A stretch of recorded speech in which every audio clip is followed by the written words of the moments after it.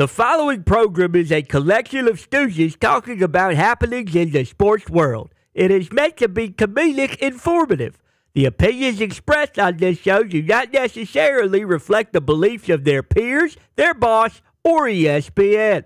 There may be some cuss words because that's how humans in the real world talk.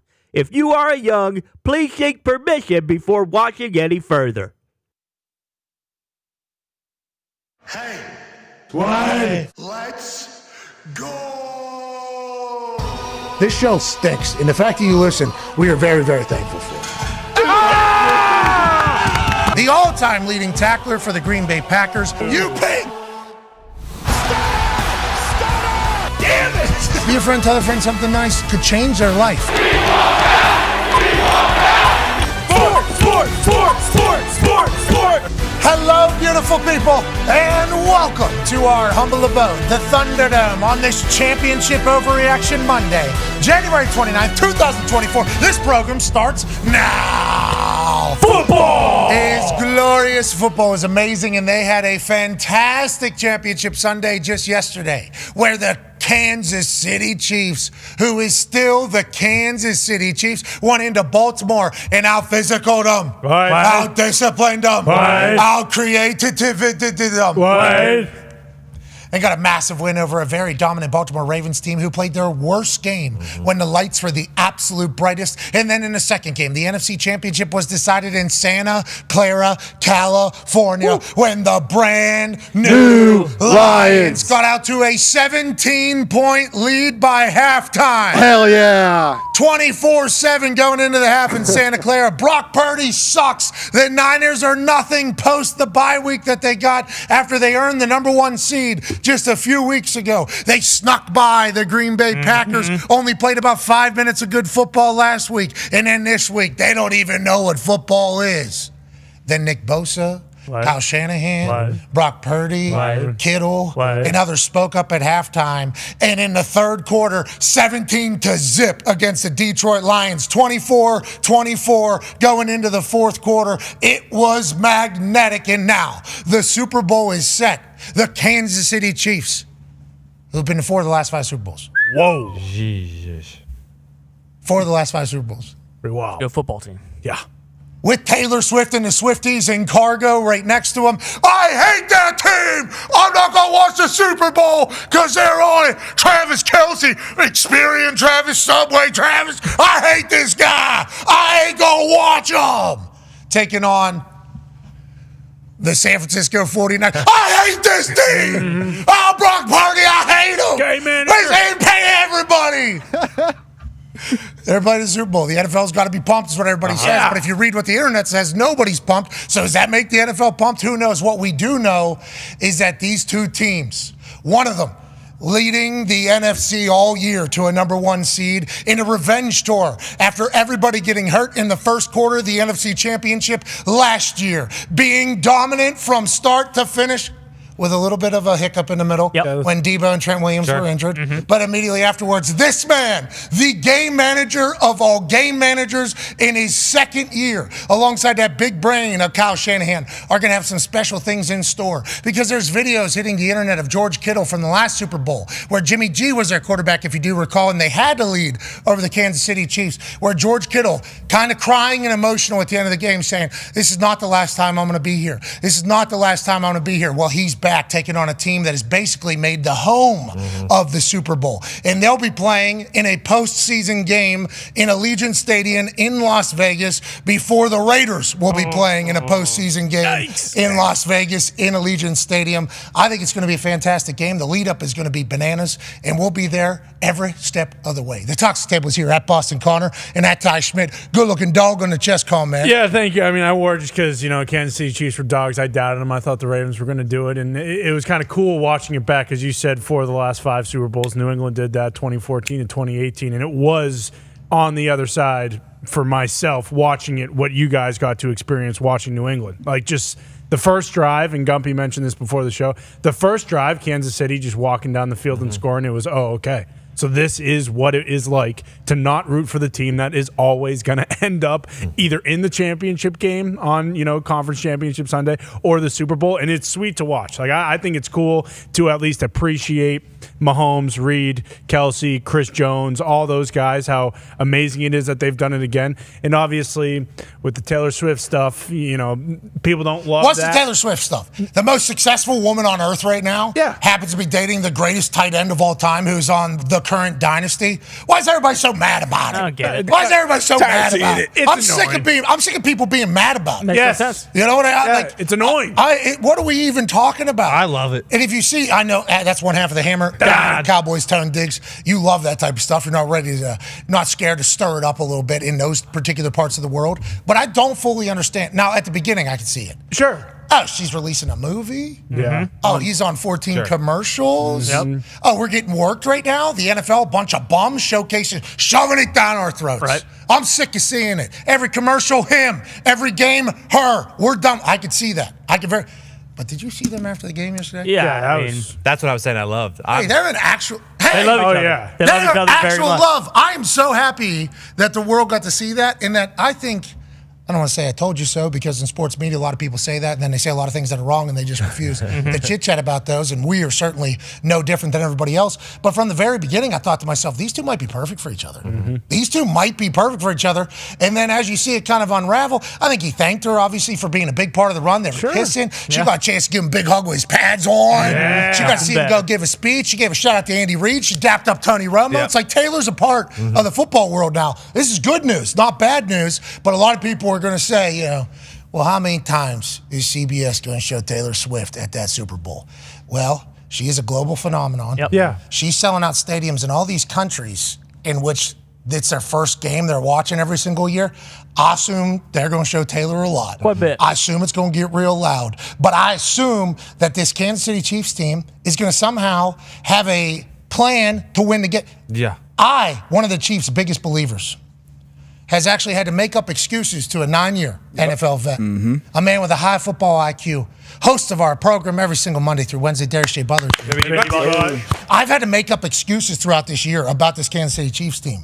I feel like I'm one of the biggest supporters of this Kansas City Chiefs team, just because, to what you were kind of saying there about, like, I enjoy watching greats be great. Yeah. Because the amount of commitment that it takes to be great, no matter how easy anybody makes it, the amount of commitment is admirable for anybody that makes it to the top. Now, not every human that makes it to the top is an admirable human being, but I'm talking about the road that it took to get to the top of the mountain is always going to be a difficult one, even if people make it look easy. So the amount of work that Andy Reid has put in for football, obviously. Patrick Mahomes, same damn thing. Travis Kelsey, same damn thing. Chris Jones, same thing. Even though he held out and everybody could think some things, like the amount of work it takes to get to that standpoint. Because you're just a human at the end of the day. Now, granted, certain gifts are bestowed upon numerous people that they aren't upon others, but you have to work to get there. So I enjoy watching the greats be great. I appreciate learning about why the greats are great. So I am a huge fan of dynasties. When people get going, oh, you're a bandwagoner. It's like, no, still love the Penguins. We were once a dynasty and we're kind of dead. Sure. But I enjoy watching greatness. I love it. I appreciate it. I think the world needs more of it. I think we're on our way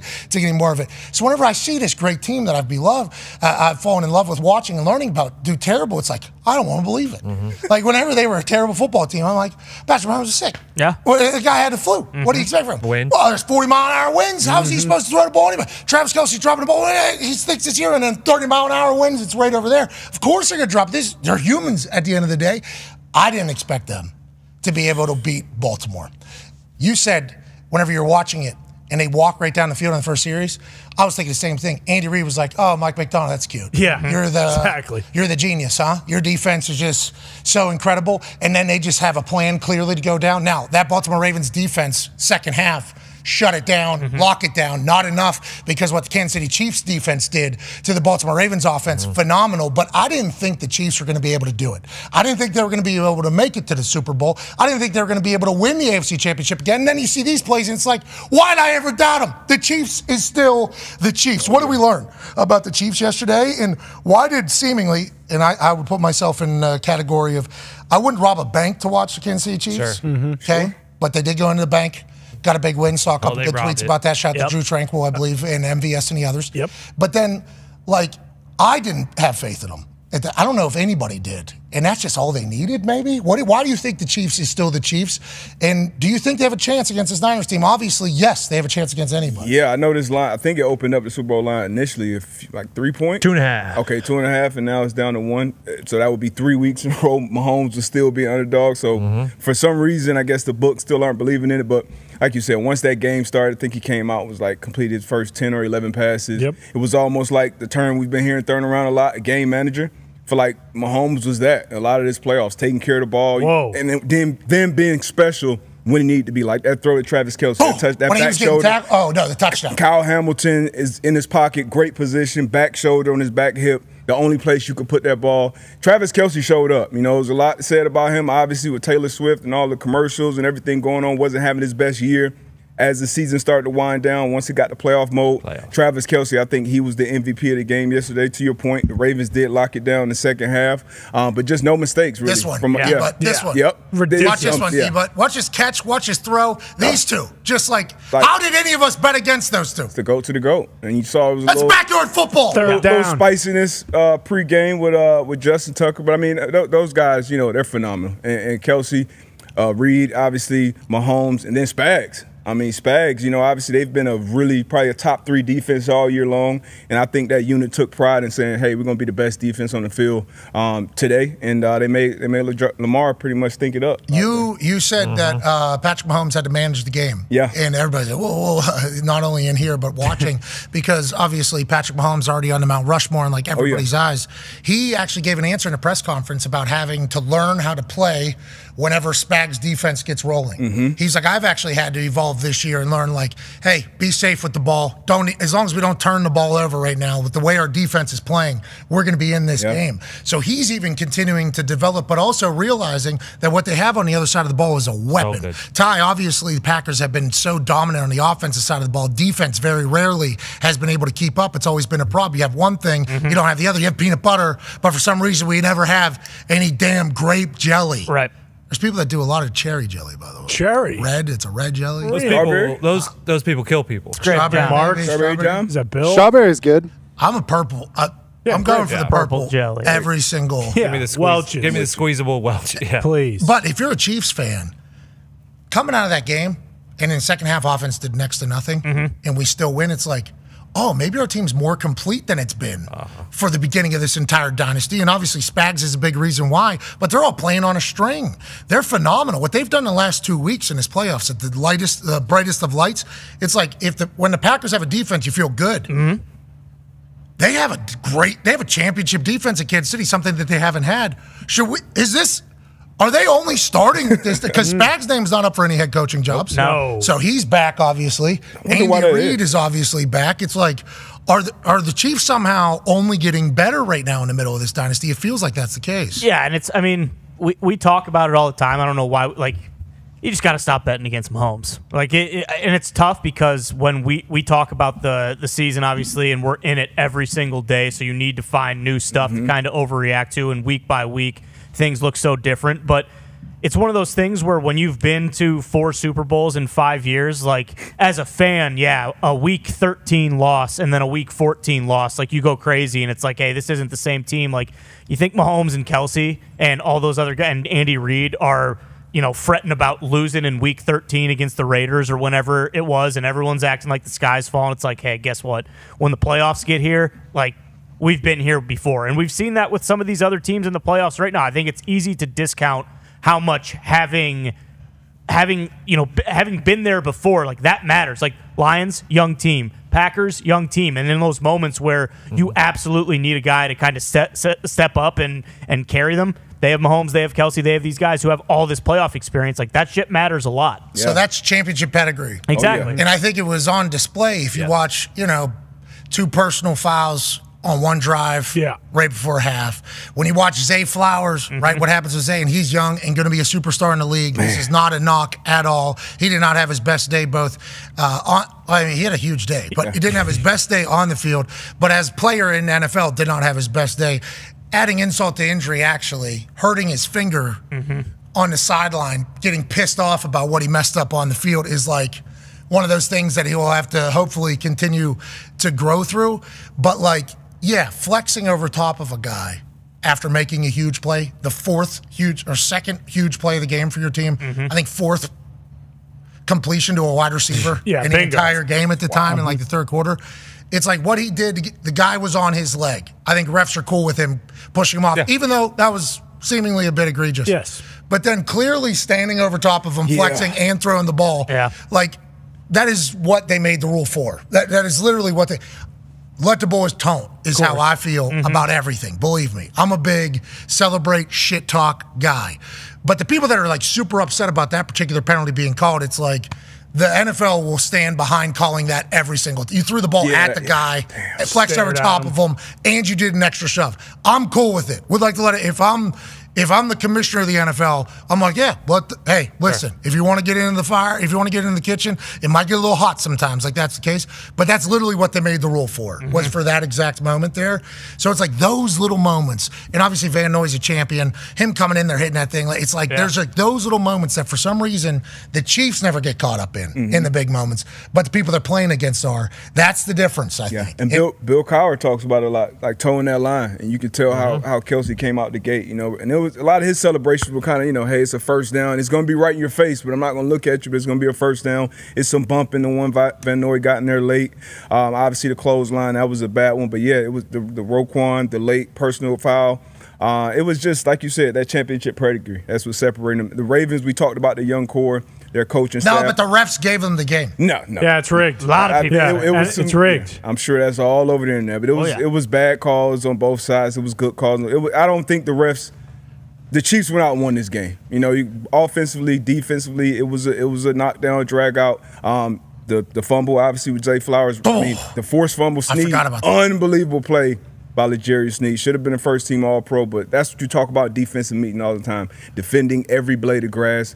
Him coming over, punching that ball out, that was huge. Obviously, the turnover, the interception, Deion Bush came in there. He's only in there because of injury. Basically, a lot of guys got banged up. He's going back to another Super Bowl. So those big splash, the strip sack on Lamar, those big splash plays is what separated the Chiefs yesterday. Massive play, and also, if you're losing a fumble at the half-yard line like that, I mean, football gods are also potentially not on working a little bit against you, because that could have been a touchdown. For sure. And same reaction. Or it could have been half-yard short. Oh, it's going to the other way. So, I think there's a lot of that. Ooh. The immediate blame of the refs, though, with the Kansas City Chiefs, because now they're marketing and people are promoting how much money Taylor Swift has brought in and advertising and stuff. Obviously, that all is nice fodder to add into it. My biggest issue with the way this game was officiated is in last weekend's games, the refs weren't even a part of it. Yeah. Refs just let the boys play. Felt like they got to a point in this particular game where Sean Smith and them were like, we got to let people know we're here. Started calling stuff. Now, was there actual penalties happening?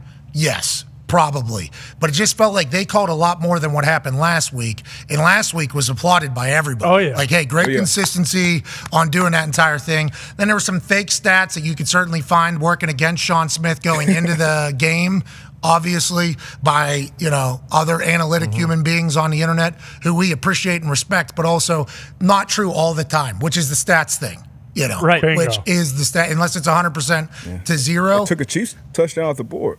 Rice. End of the half. Well, end of the half. I mean, that was ridiculous. 2 holding calls. It's like that's a pretty massive thing. Yeah. You think they're just like, well, it's all right. We'll make up for it in the second half. We'll screw them now, right before half, and then second half we'll make up for them. It's like some refs are just bad. Yeah. Some refs are just bad refs, and everybody's thinking that they're so educated and so good at their jobs, of course, that they're actually cooking it for some. It's like, no, I think you're going the complete wrong way in the respect level for some of these refs. I think it needs to head back the different direction. But let's go to the next game. Oh, man. The brand new Lions. We're ready for the moment. Yeah. Watching them come out. J-Mo shot out of a gun. Unreal. Minute 42 seconds into the game, already 7-0 for the Detroit Lions. I want to put Mackenzie down to sleep. I want to put the baby down to bed. Came back up, minute 42 in, already 7-0. Holy hell. What did I miss? Oh, 3 plays. Yeah. I missed 3 plays. One of them being one of the most explosive end arounds I've seen in some time, with some missed tackle and some lack of discipline from the Niners defense, getting got pretty much. A great play design by Ben Johnson, where they actually have guard pull away from where J-Mo ends up at. Bosa crashes. Boom. Now all of a sudden we have an edge and J-Mo is electrifying. Then you get all the way to halftime 24-7. I mean, it's like the Detroit Lions are headed to the Super Bowl. Here we go. I texted Evan Fox. Holy shit. Yeah. The brand new Lions are going to the Super Bowl. Yep. Think about Foxy. All week at Super Bowl. Oh my God. The amount of Detroit Lions that are coming through the Radio Row where we'll be out there in Foxy, Vegas. we love you. The people that are joining the show that maybe have watched the show that we don't know watch the show, which I learned a lot of people watch our show this past weekend, which hey, thank you. Just like I told you in real life, you should not be watching this show. But people come in, the amount of so happy for you, Foxy, from people that we couldn't even expect right now to come in there and do it. That was all on deck. Oh, yeah. I saw all that happen at halftime. 24/7 while Journey's performing, out in Santa Clara. Yep. I'm seeing, oh my God, Foxy's about to have the greatest Super Bowl of all time. Buddy. Man. Why'd we all forget that this is what Brock Purdy does? Yeah.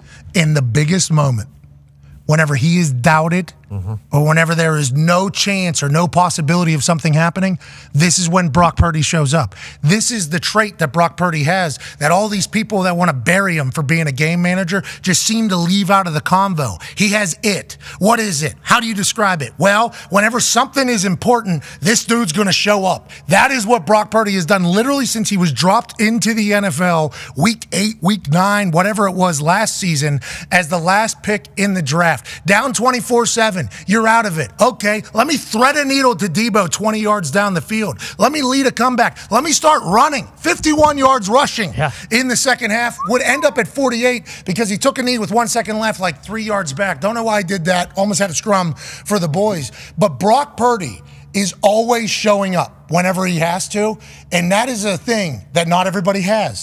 That is something that normally as soon as we find out somebody's got it, it's like, all right, well, here's one. Gonna go. Everybody that's ever been talked about in that upper tier of athleticism in every single sport. Now, that was on purpose.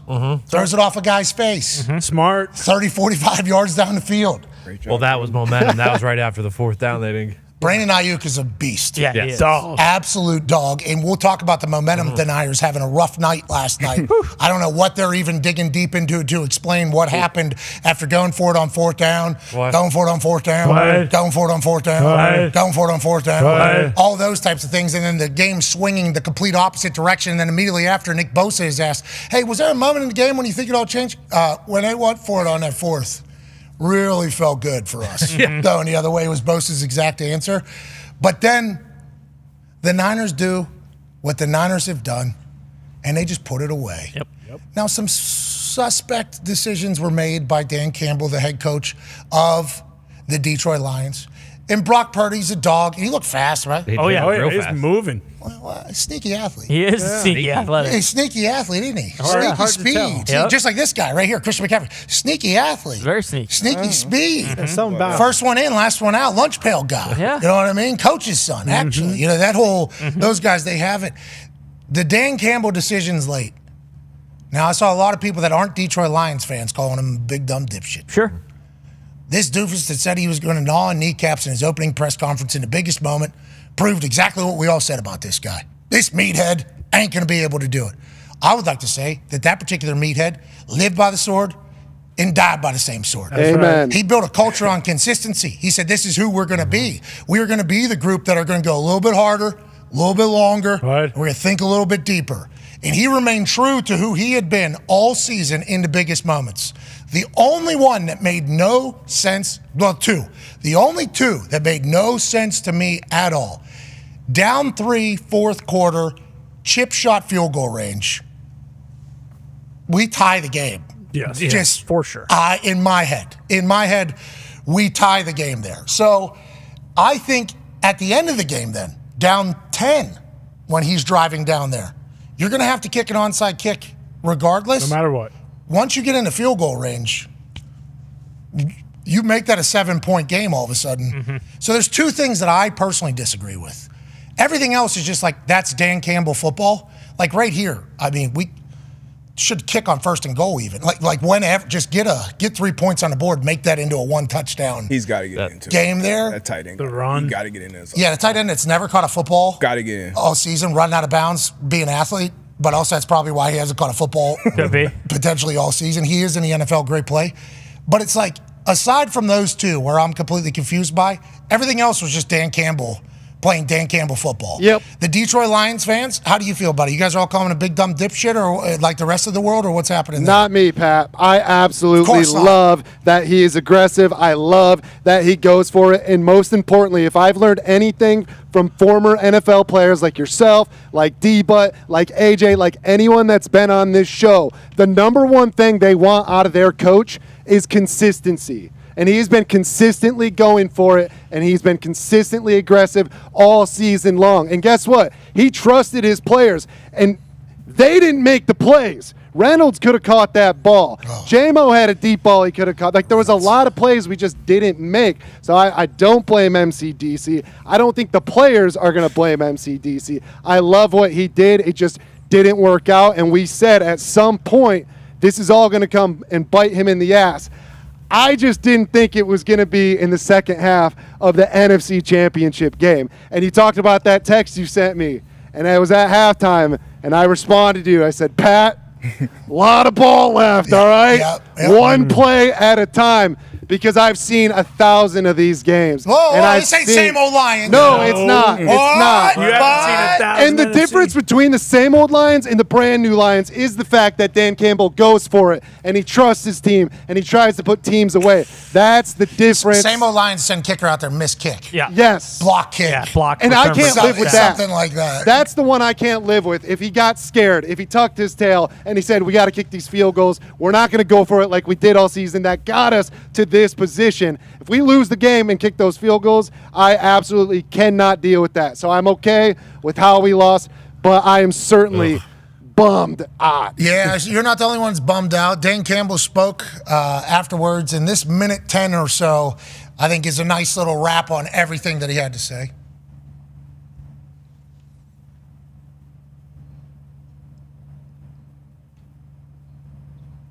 Right here. Sometimes you can only say so much. You got to live it, unfortunately. And you got to get your heart ripped out, which we did. And it's a lesson learned. And look, I told those guys, this may have been our only shot. Do I think that?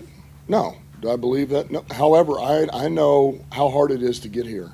I'm well aware. And it's going to be twice as hard to get back to this point next year than it was this year. That's the reality. And if we don't have the same hunger and the same work, which is a whole nother thing, once we get the offseason, then we got no shot of getting back here. I don't care how much better we get or what we add or what we draft. It's irrelevant. It's going to be tough. Everybody in our division is going to be loaded back up, and, you're not hiding from anybody anymore. Everybody's going to want a piece of you, and which is fine, which is fine. But so it's hard. You want to make the most of every opportunity, and we had an opportunity, and we just couldn't close it out. It stings. It stings. My rookie year, we were completely undefeated until we chose to lose. And I say we loosely. I was the punter. Okay, I was there. I just happened to be – I didn't even know how to punt, to be honest with you, but I was there. We go 14-0, choose to lose the last 2 games, number 1 seed, go all the way to the Super Bowl. We lose to Drew Brees and his dumb baby. Mm-hmm. Okay, everybody's seen it. Mm-hmm. We did it. Had the lead at halftime. Yep. Thought they hit an onside ambush, surprise onside kick. Thomas Morstead hits it perfect. They get it. They said it was our ball, allegedly from under the pile, but then it ended up being their ball. Nobody cares. Pick 6 happens. We lose the game. 2 years later, we were almost completely defeated. Okay, until we got really lucky and Dan Orlovsky comes in at the end of the year and almost wins us out of Andrew Luck into RG3. Yeah. Which win-win would have been a winner regardless of that. We wouldn't have had Gruden on. We would have had Jay Gruden coaching. But to his point, and I don't think his culture, he said, I think we'll be back. But it's very difficult. After that Super Bowl loss, I'm 23 years old, 22 years old, 23 years old, walking in that locker room, bummed out. Mm-hmm. We lost the Super Bowl. But also, in Super Bowl. Mm-hmm. Yeah. This is here. Most miserable room I've ever seen in my entire life. because everybody in there understood very much so that the team's going to be very different next year. These same guys aren't going to be here. The same balls that bounced your way all year potentially, are they going to bounce the same way next year? How about the luck of injuries on who got hurt, who didn't get hurt?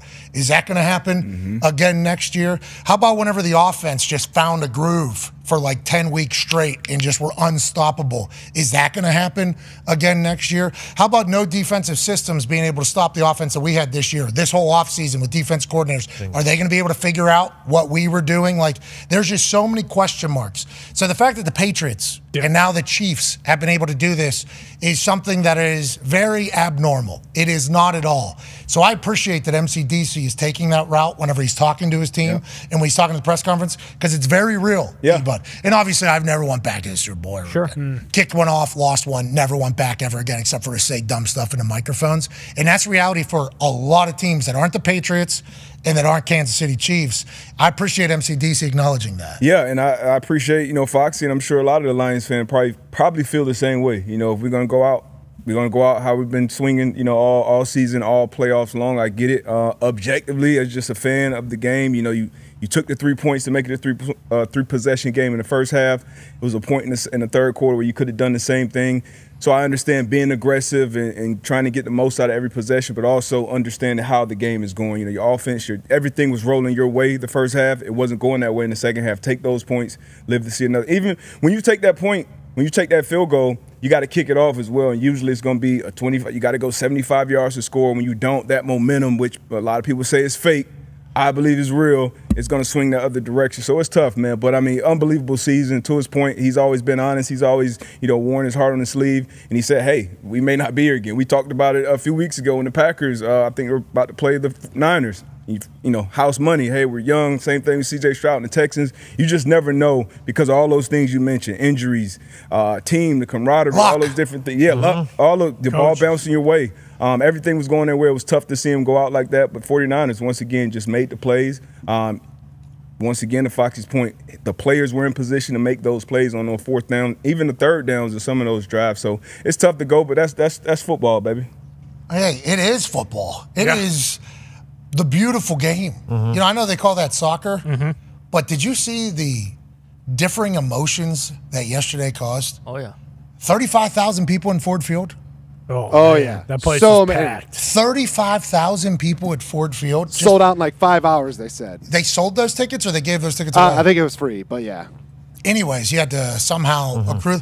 Sitting on chairs this big, very uncomfortable, to watch TVs and jumbotrons of your team, to have that moment together. The city getting a chance to experience each other in success, hopefully, one last time. It's like, it is a beautiful sport. Yesterday was fantastic. And some stories are going to come to an end in a very negative way. And all these people were bummed out. They watched the third quarter happen that had not happened to them all year. Hembo sent me some stats about how and what was different about this particular Lions game here. The Lions unraveled in the third quarter with their first Super Bowl appearance in sight, says Hembo. Jeez, Hembo. Relax. Outscored 17-0. Which in the third quarter, which is their worst point differential in a quarter this entire season. Oh, no. They were outgained 170 yards to 42. Their second worst yards differential in a quarter this entire season. Lost fumble, that was their first turnover this postseason. Yep. 2 drop passes on third and fourth down, tied for their most in a game for the entire season. In one quarter. That third quarter from hell is something that I assume MCDC is going to be talking about all offseason. They'll come back stronger. But the reason why it happened is because that Niners team is for real. That Niners team is a buzzsaw. They have to figure out how to wake up, though. They have to figure out how to 2 weeks wake in a up row. a lot faster. But I assume they are completely okay with how that game went because in the end, they got a chance to test and to resolve a little bit more. They got a chance to do some stuff. And Brock Purdy did what Brock Purdy does, which is manage the game beautifully. That's right. Fred Warner spoke after the game to the media. Here's what he had to say about Brock Purdy. Heck of a game manager. Wow. Managed the heck out of that game, boy. He the reason we're going to have a chance to win us a ring. I love him. Here's Bosa talking about Purdy after the game. I don't pay attention to the media much, but whoever's talking about Brock Purdy What do you have now? Oh, okay. Well, listen. And what message do you feel like Brock Purdy sent with this type of game? He's the best game manager in the league. Josina Anderson, obviously, with the interview. And then here's Juszczyk tweeting this morning about it. Amazing how Brock Purdy managed to find me. So they're taking this game manager thing and turning it into a full conversation. Yeah. Okay, if he's a game manager, then he's the greatest of all time. Alex Smith on NFL Sunday Countdown yesterday said, as the head of the NFL game manager committee, he said he's not one of us. Love Basically that. talking about Brock Purdy being a game changer as opposed to a game manager. But all the Niners obviously getting Purdy's back is something that's awesome to watch. Joining us now is senior NFL insider at ESPN. I don't know what news he's going to have today, but I'm excited to hear whatever it is. Ladies and gentlemen, I'm Schefter. Gentlemen, what's going on? Shefty, let's start with what we were just chatting about there. Obviously, Brock Purdy is a guy who, for some reason, has a lot of people in their feelings of anger about him having the success that he's having. And yesterday, he proved once again he's a guy. For the Niners, though, he's a guy that only costs like $800,000. So they're able to do a lot of things with that roster. How often do you think Lynch and Shanahan are projecting into the future for the roster when they know they got a couple years left of Brock Purdy being cheap here? And what are your thoughts on the Brock Purdy experiment that is taking place over there in San Francisco? Well, the fact that he creates financial flexibility for them over the next couple of years is just an added bonus on top of the quarterback that he is, which is a starting quarterback in the NFL, which is a top 12 quarterback, which is a quarterback who is perfect for Kyle Shanahan and that system. And I have not bought into that Brock Purdy talk about him not being good enough at all. From the moment that he played in the preseason a couple of years ago, he stood out, he shined. He proved that he was different, and he's had a couple of down moments in recent weeks. But the fact of the matter is when the games have been on the line, this guy's delivered. He has delivered every time. They believe in him. He's their quarterback. They're moving forward with him. And that contractual stuff that you're talking about, that's an added bonus that allows you to go make Nick Bosa the highest paid defensive player and go trade for Chase Young and do all kinds of things that you might not have to, because you're paying your quarterback $45, $50+ million a year. They don't have to do that with him. They can spread out that money. So there's a real window for this team with him while he's on his rookie contract. But he's going to get paid too in time. And once he does, then some of the other options of flexibility dry up. This is much like the Legion of Boom era with the Seattle Seahawks with Russell Wilson, the Los Angeles Rams era with Jared Goff. When he was on a rookie contract, they were able to pay everybody. This has shown success in the past. And then whenever you pay your quarterback, you got to do salary cap gymnastics and figure out how to keep a roster that's good enough to go win, like what Patrick Mahomes has done after getting paid.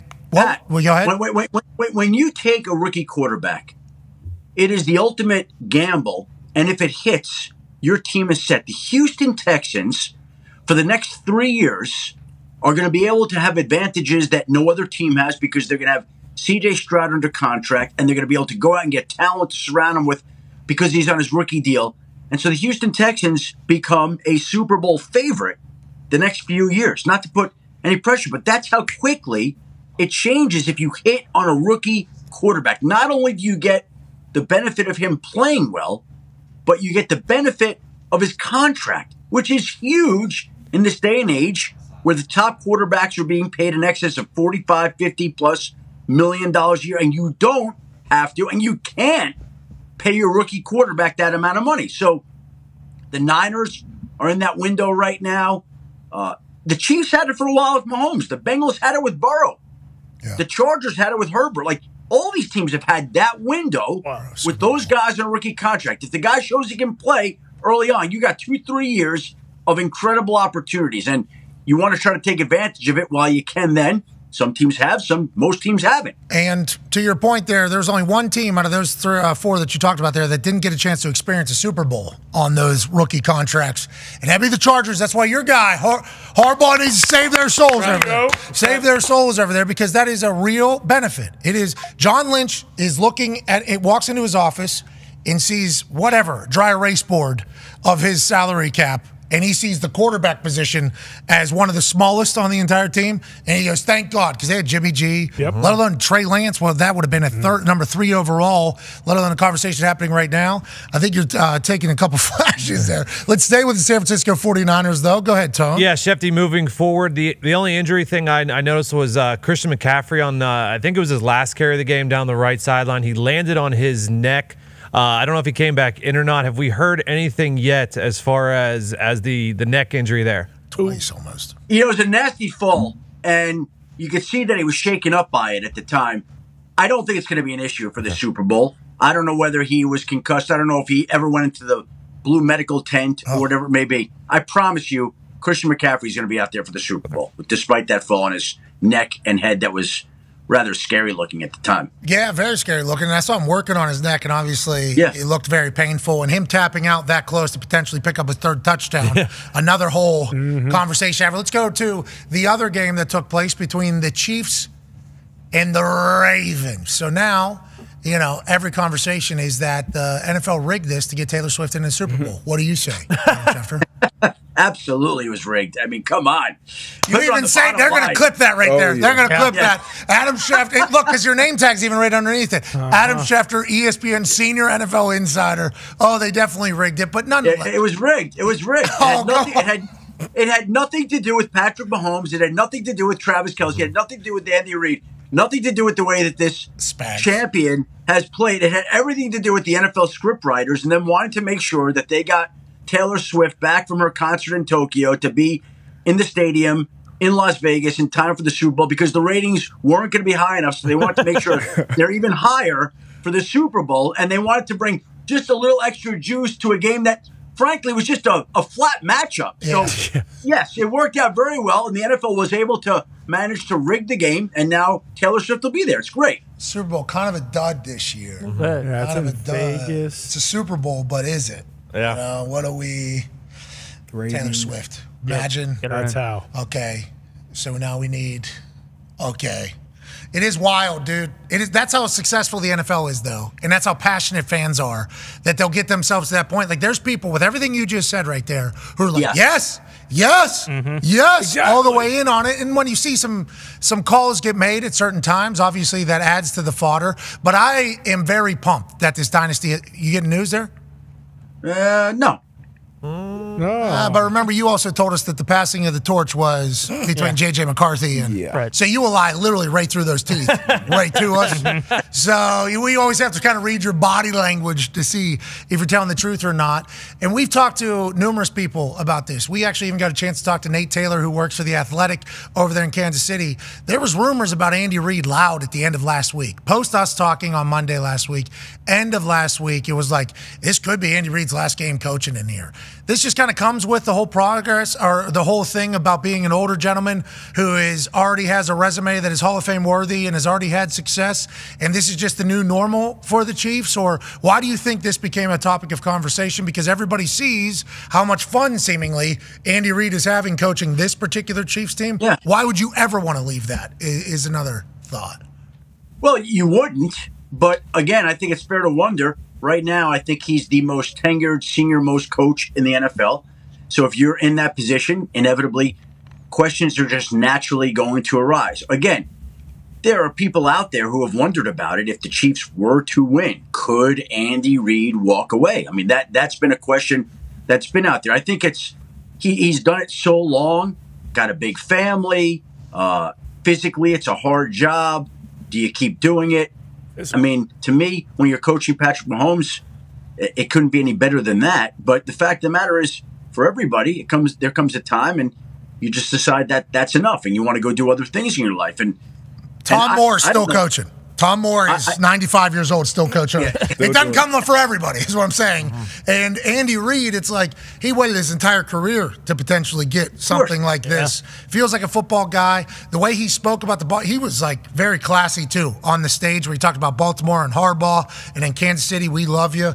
It's like he feels like a guy that I would have loved to play for. Every time I hear him speak, and people love him. Yeah. People love him. People love him. I mean, he's a beloved coach, and he's done it so long, and he's so respected, and he's held in such high regard. But again, there are people out there who have wondered, who knows if it's right? It's his decision. It's his life. He gets to do whatever he wants. They're not forcing him out. But the questions come up. The question has come up in the past, and the question will come up again in the future. And only he gets to answer that. We talk about the offense for Kansas City, obviously, but yesterday, different stars. Go ahead, D-Butt. Yeah, held this Ravens team to 10 points, but they've been great all season long, and this is nothing new for Spags. A few Super Bowl titles under his belt as a DC. Why hasn't there been any, I guess, energy around him being a head coach in the league? I know he's been a great DC for a long time, but has he come out and say he doesn't want to be a head coach, wants to be the Chiefs long term? What is it about Spags and the head coach that's not happening? You know what? I just think he's been around so long and he's so respected that people just kind of overlook it after a while. That, I mean, he was the head coach of the St. Louis. Was it the St. Louis Rams? I think it was the St. Louis Rams. Long time. That shows you how long that he's been doing it for. And I think it's like life. People just like the new hot flavor. And he's the old reliable BlackBerry phone that you can always count on. It may not be, it's trendy. Everybody's got the new iPhone, and he's the BlackBerry. It's the old model, but it still works really well and it's still really dependable. But people don't think when they're going to get a new phone, I'm going to go get the BlackBerry model. I'm going to go get the new iPhone 14. That's how they think about it. And I think that it's like that with him. Like, they're looking for the hot new coach, and a lot of these guys that are out there, they're in their mid-30s, and Steve's in his early 60s. So that's not the first place they're thinking when they're going to get a head coach. Man, good Fair for or not. Hey, good for the Chiefs. Yes. You Great for the Chiefs. we talk about like up there in Detroit, we don't know who's going to be Commanders head coach. Is Ben Johnson going to end up there, or is Aaron Glenn? We thought he was going to go to the Titans. Like, potentially both. Or Anthony Weaver or Mike McDonald. Okay, so that's on the other side of the whole thing. But it's like getting a chance to have both of your coordinators stay is like such a weapon these days, especially whenever you look at the stats of like since 2022, every single team has changed their offensive coordinator at least one. It's like it's been so Andy Reid and Spags potentially get a chance to run this back again. And then what, again? And then what, again? Right. And then what, again? It's like that's a match made in heaven, especially if you're Chiefs fans. Speaking of Chiefs, though, go ahead, Ty. Yeah, Shefty, do we have any updates on Joe Thuney's health? I think all of us were kind of shocked when we heard that he wasn't going to be playing on Sunday, and obviously he tried to go with like the pec strain. Is there any thought that he might not be good to go for the Super Bowl, or what does that kind of look like moving forward? Well, it's not a strain; it's a torn pec that he's dealing with, and the chances are, the overwhelming chances are, he's not going to play. We said last week on Wednesday that he was unlikely to play, not expected to play. Chiefs were poised to be without him, and they were without him. And the chances are, the overwhelming chances are, they'll be without him for the Super Bowl. And Nick Allegretti stepped in there yesterday, did a great job. Guy's been in their system for 5 or so years, knows exactly what he's doing. And look, you would have thought losing Thuney was a blow, but it's something that they were able to overcome, and the overwhelming chances are they're going to have to overcome it again, being that he's dealing with that torn pec that they're still trying to figure out whether or not he's going to have operated on after the year. Okay, so them just continuing to be able to move with losing an all-pro in the middle of there against that Ravens team is just so stupid. You said he's been there for 5-6 years, though. I don't think any of us really knew that until you were saying it. It's like, of course, the Chiefs have a backup at the one position for 5-6 years. We're in the middle of the next dynasty right now. And I think we all have to remember that, because I don't know what you picked or if you make picks or not. A lot of people were picking against that Chiefs team this past weekend. I mean, not only sports books, but everybody was like, this Ravens team, dominant. What do you think the story is in Baltimore today? What do you think Harbaugh and them are talking about to maybe get over the hump and get this team? Because we've loved watching this Ravens team. We obviously think they're incredibly talented. They only lose by 7 to the reigning champs and Lamar, and everybody's talked about it. But what do you think they're thinking about today? Is it free agency again? Did they change some stuff up? They had to love what Monken did. Like, how do you think Baltimore handles what happened to them yesterday? It's a really hard thing. I mean, you're going to have some long, hard conversations about that, because this is a team that was coming off its best season that, as you mentioned, I think most people expected to prevail and win and advance to the Super Bowl. The odds makers in Las Vegas established them as a favorite over the Chiefs, and they came out and played a very atypical Baltimore game. The defense was not as sound as it was earlier in the season. The offense didn't move or run the football the way that it did earlier in the season.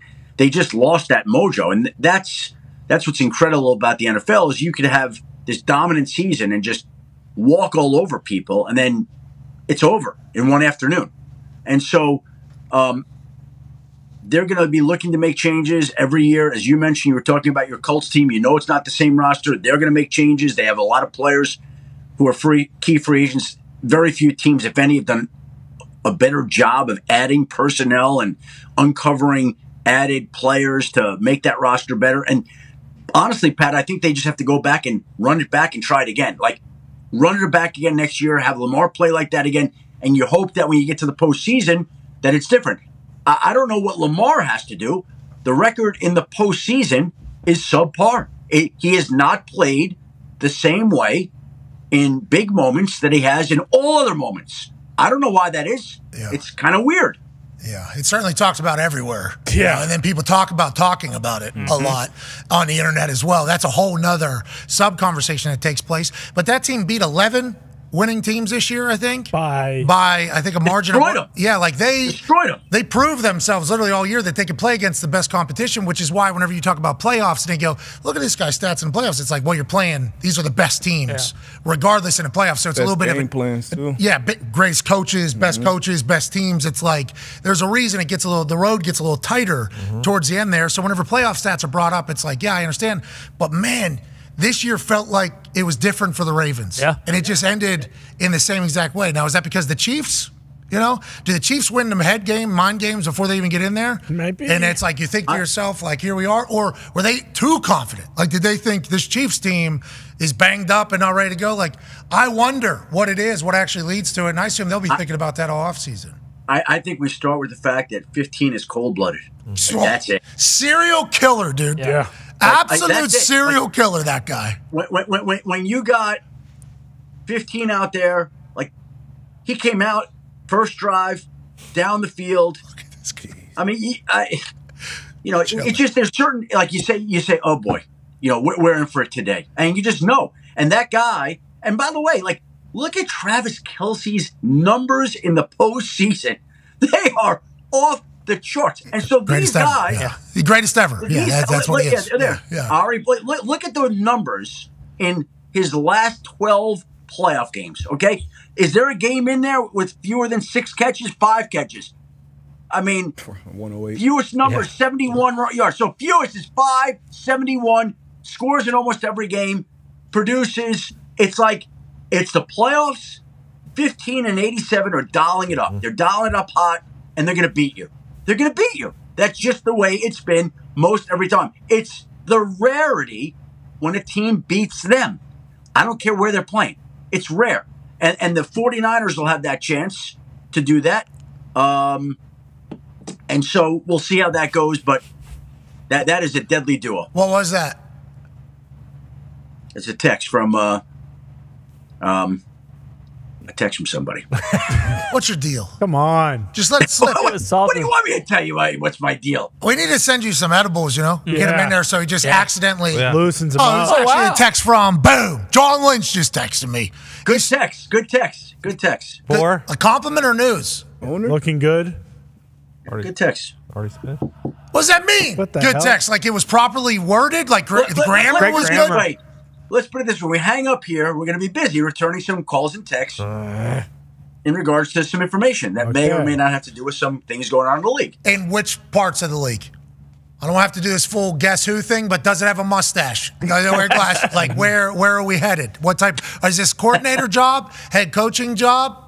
Players stuff? I got somebody texting me, and they want to know what it's going to take to get you off this damn network and get you back to punting. I don't know. Like, you just tell me what's it going to take to get that done. Is it the Chiefs? The number that's being reported by everybody as what the deal is, that ain't going to be enough. It's going to have to be more than that. But also, I'm going to need about 2 to 3 months to get these urine and blood clear. Yep. That's right. I'm not passing any of these tests that they're going to put me in. But If it's a Super Bowl team, You know what? It's we can funny. live for 2 weeks. Yeah, I think we so. can live. I could look at your. Sometimes I see your eyes, Pat, and I could see that you wouldn't pass these tests. I can see that. They lightened the THC test from what I've been told, which is good news.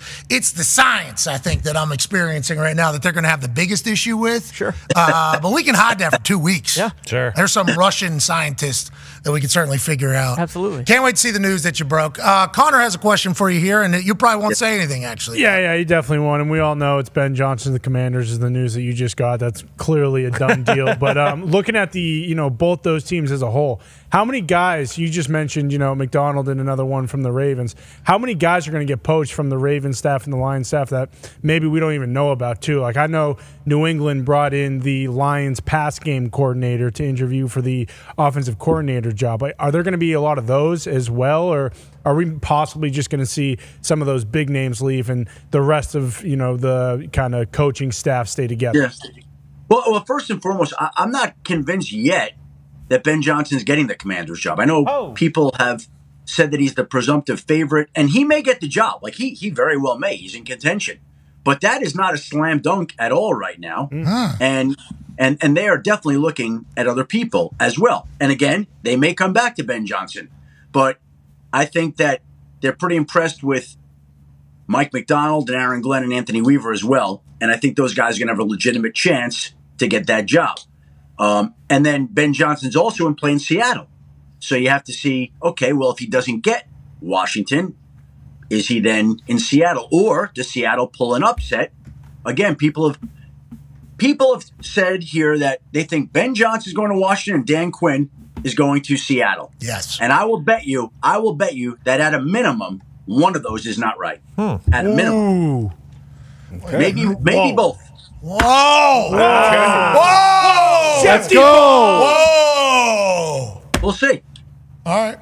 So By the way, so where's Dan Quinn going? Back to Dallas? What about Vrabes? Where's Vrabes at in this entire thing? Bill Belichick? He's not doing it. What? Pete? I have so many more questions now. That you're saying. Vrabes. I believe that Vrabes would have been the guy in L.A.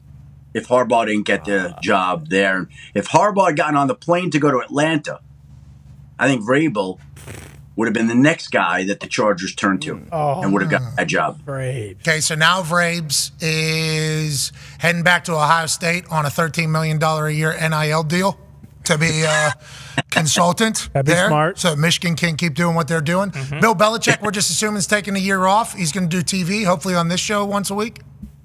I think that he's sitting back and waiting, and he's going to see how this all evolves still. And by the way, again, there still are 2 openings, and neither one has contacted him yet.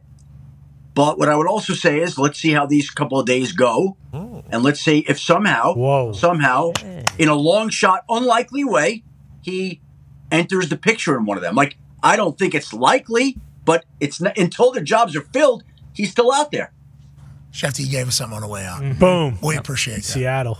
On this championship, Overreaction Monday, you gave us something on the way out. We love you, Shefty. Have a good one. We'll stay tuned to your Twitter account to see what news is potentially about to break. You're the man, ladies and gentlemen. Nothing about to break. We're just lining up the ducks. You never know. We don't. Maybe. Yeah. Ladies and gentlemen, I'm Shefty. Yeah, Shefty. Bill's not in yet. Whoa. Look out. He said long shot, not likely, but who knows? They haven't hired anybody. Everybody says Ben Johnson's here, Dan Quinn's here. I'd bet one of those, if not both those, is wrong. It's like, oh, Shefty. Here we go. He knows. Shefty knows that He's cooking right now. So who's going where? Is Vrabes potentially going to Seattle then? Is Bill? Because he's not going to the commies. They rolled him out. What about Slowick down there? We thought Houston was out. Sure. Maybe he's in the Washington job? Whoa! Insanity around the NFL as we have the Super Bowl set in the next hour. We'll have A.J. Hawk and Dan Orlovsky. Wow. Yeah. And then Kyle Juszczyk, third hour. Be a friend, tell a friend something nice. It might change your life. Take 3. Hi, how's it going? My name's Pat McAfee. Used to hold balls for Adam Vinatieri. Now I'm in his home state. College game day is absolutely electric in Brookings.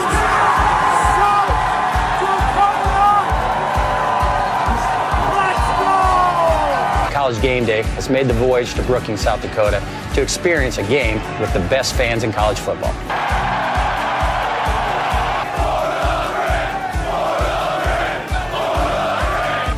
I unfortunately cannot attend because I have a game this Sunday, so I sent a man I trust to make my picks. A man who was my holder for almost a decade. Please be nice to him. Welcome this week's celebrity guest picker, Pat McAfee.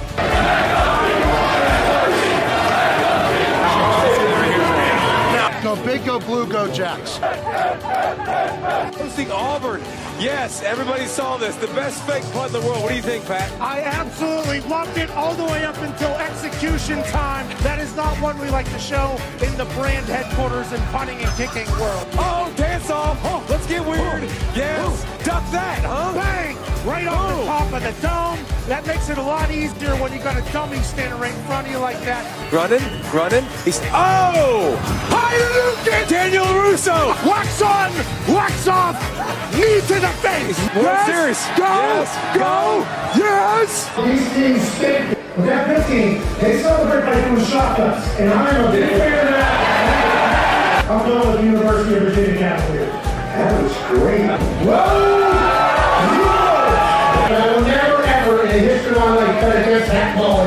Oklahoma State is a win here. Not so fast again.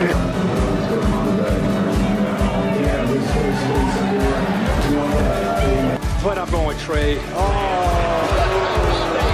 Please excuse my dumb friend Kirk. Look at this crowd. They've been out here since 4 a.m. College game day comes to town. They lose their mind. The population of this state is about 800,000. And when the Jackrabbits take the field, they're alongside all 800,000 South Dakotans. The Dakota marker was in Fargo for far too long. Today, 5 o'clock local time, the Dakota marker is back in beautiful Brookings, South Dakota. Terry School. They might be the Jackrabbits, but they're the GOATs today. Ladies and gentlemen, South Dakota State with the win. Give me everybody's head. No, don't do that. No, leave. The following program is a collection of stooges talking about happenings in the sports world. It is meant to be comedic informative. The opinions expressed on this show do not necessarily reflect the beliefs of their peers, their boss, or ESPN. There may be some cuss words because that's how humans in the real world talk. If you are young, please seek permission before watching any further. Hey, what? Let's go. This show stinks, and the fact that you listen, we are very, very thankful for it. The all-time leading tackler for the Green Bay Packers, you pig! Damn it! Be a friend, tell a friend something nice could change their life. Sport! Hello, beautiful people, and welcome back to our humble abode, the Thunderdome, on this Championship Overreaction Monday, January 29th, 2024. Hour 2 of the program starts now. Football is beautiful. First hour presented by Verizon. We appreciate the hell out of them. This second hour is about to be even more lit. Oh, heck yeah. The Talks Table is here at Boston Calder and at Ty Schmidt. One half of the Hammer, Dahn. Cowboys Tone Diggs is here. 9-year NFL vet Darius J. Butler is here. And joining us now, live from an attic in Ohio, is a man who's a college football national champion, a Super Bowl champion, a Ryder Cup winner, a father of 10, a COVID survivor, and the current president of Ohio. Whoa. Ladies and gentlemen, AJ Hawk. Yeah, Hawker, obviously, Championship Sunday lived up to the billing. 7-point game in the first one, 3-point game inevitably in the second one with a massive second quarter comeback for the number 1 seed San Francisco 49ers. You could take it whichever direction you want. How did you see Championship Sunday, and what are your thoughts about the Super Bowl that's set? Well, it's tough to pick out where you want to start with. Both those games were awesome, but the first thing that pops in my mind was just I'm sorry, Foxy, but the Lions' disastrous third quarter. That was just absolutely tragic. And I don't want to just say, hey, hold on, it's tragic for the Lions. 8 quarters, okay? A lot of things happen. Mm-hmm. Deep ball off a guy's face, boom, catch. Brandon Ayuk, good for number 2 on SportsCenter top 10. Momentum is real. Momentum is real. I think that third quarter will show you that. Well, the momentum deniers are certainly going to have to battle through a lot of people looking at them and saying, did you watch? You see that? Did you? What do you think? Damn. You don't think good vibes, confidence, energy, feeling as if everything's going to go right for an entire group of people, and it obviously being on display for an entire quarter isn't real? What are we talking about? What are we even talking about? Those people didn't play sports. No chance those people played sports. I'm thinking they've never felt what it's like to get into a groove or into like a zone or like when you're. Well, they've never been on the other side of it though. They've never been on the other side when another team all of a sudden has momentum and you're thinking, okay, we got to make a play to stop this somehow, and it just continues to snowball, and that's what we saw. Let alone just organized sports and football and everything. Like pick up basketball. Yeah, there can be some slob white that you choose to guard. Sure. And then somehow, maybe 4 points in, 5 points in, he gets the ball, he throws it, it goes in. All of a sudden, it's like, okay. He gets the ball again, it goes in. It's like, what the hell is And the this? whole gym's screaming right now. They're going nuts for that guy. Yeah, and they call it a heat check. Like, this is something that actually exists in the world of sport. That's just momentum. That is basically what momentum is. And the Detroit Lions lost it all whenever they decided to live by the sword and then inevitably die by the sword on a fourth down failure, then a fumble, then a face mask catch, then just everything one after another. Vibes turned completely. But even with all that happening in one quarter, 24-24 going into the fourth. Dream come true for the NFL, I assume. Everybody's talking about them wanting Taylor Swift. You know what they really wanted? Was the primetime game on Championship Sunday going into the fourth quarter, tied. That is exactly what they wanted, and they got it. 24-24 going in there. I think a lot of us thought the brand new Lions were built for this. This is what the brand new Lions have shown all year long. They've shown that they've been able to be resilient. They've shown that they've been able to make mistakes. They've shown that they've been able to bounce back time and time again. Not only because they kneecaps and they're tough, but in their soul, they all have bought into the culture that MCDC has been pitching for at least the last 2 years. What we all forgot, though, is the Niners have been pitching the same exact culture, like the same exact thing for basically 4 or 5 years now. Brock Purdy, only in his second year, he picked up where Jimmy Garoppolo and the boys kind of left off and has kind of carried the tradition. But Fred Warner, George Kittle, Juszczyk, all these guys, the culture that is in San Francisco and has been in San Francisco is a tough, resilient, talented dog mentality group, which I think is exactly what the Detroit Lions have instilled in them. I think we all just give kind of the grittiness to Detroit because the city of Detroit, certainly much more gritty. Well, it depends on how you describe the word grit, I guess, than San Francisco. But this Niners team, dogs across the board, the entire locker room at every level. And they showed that last night, not only physically, mentally being down 17. First time in conference championship history that a team has lost after having a 17-point lead. And that guy right there put the team on his back. What a beautiful thing from old Brock Purdy. Yeah, did anyone expect Brock to be using his legs like this and making these gigantic plays? And that one you showed earlier towards the end of the third when he spun out from an almost guarantee sack, boom, throws the Juszczyk on the sidelines, the toe tap, just unbelievable play. Things like that. Like, that stuff adds up, man. Like, when you're Detroit and you're the defense trying to get stops, things like this, like, look at the effort.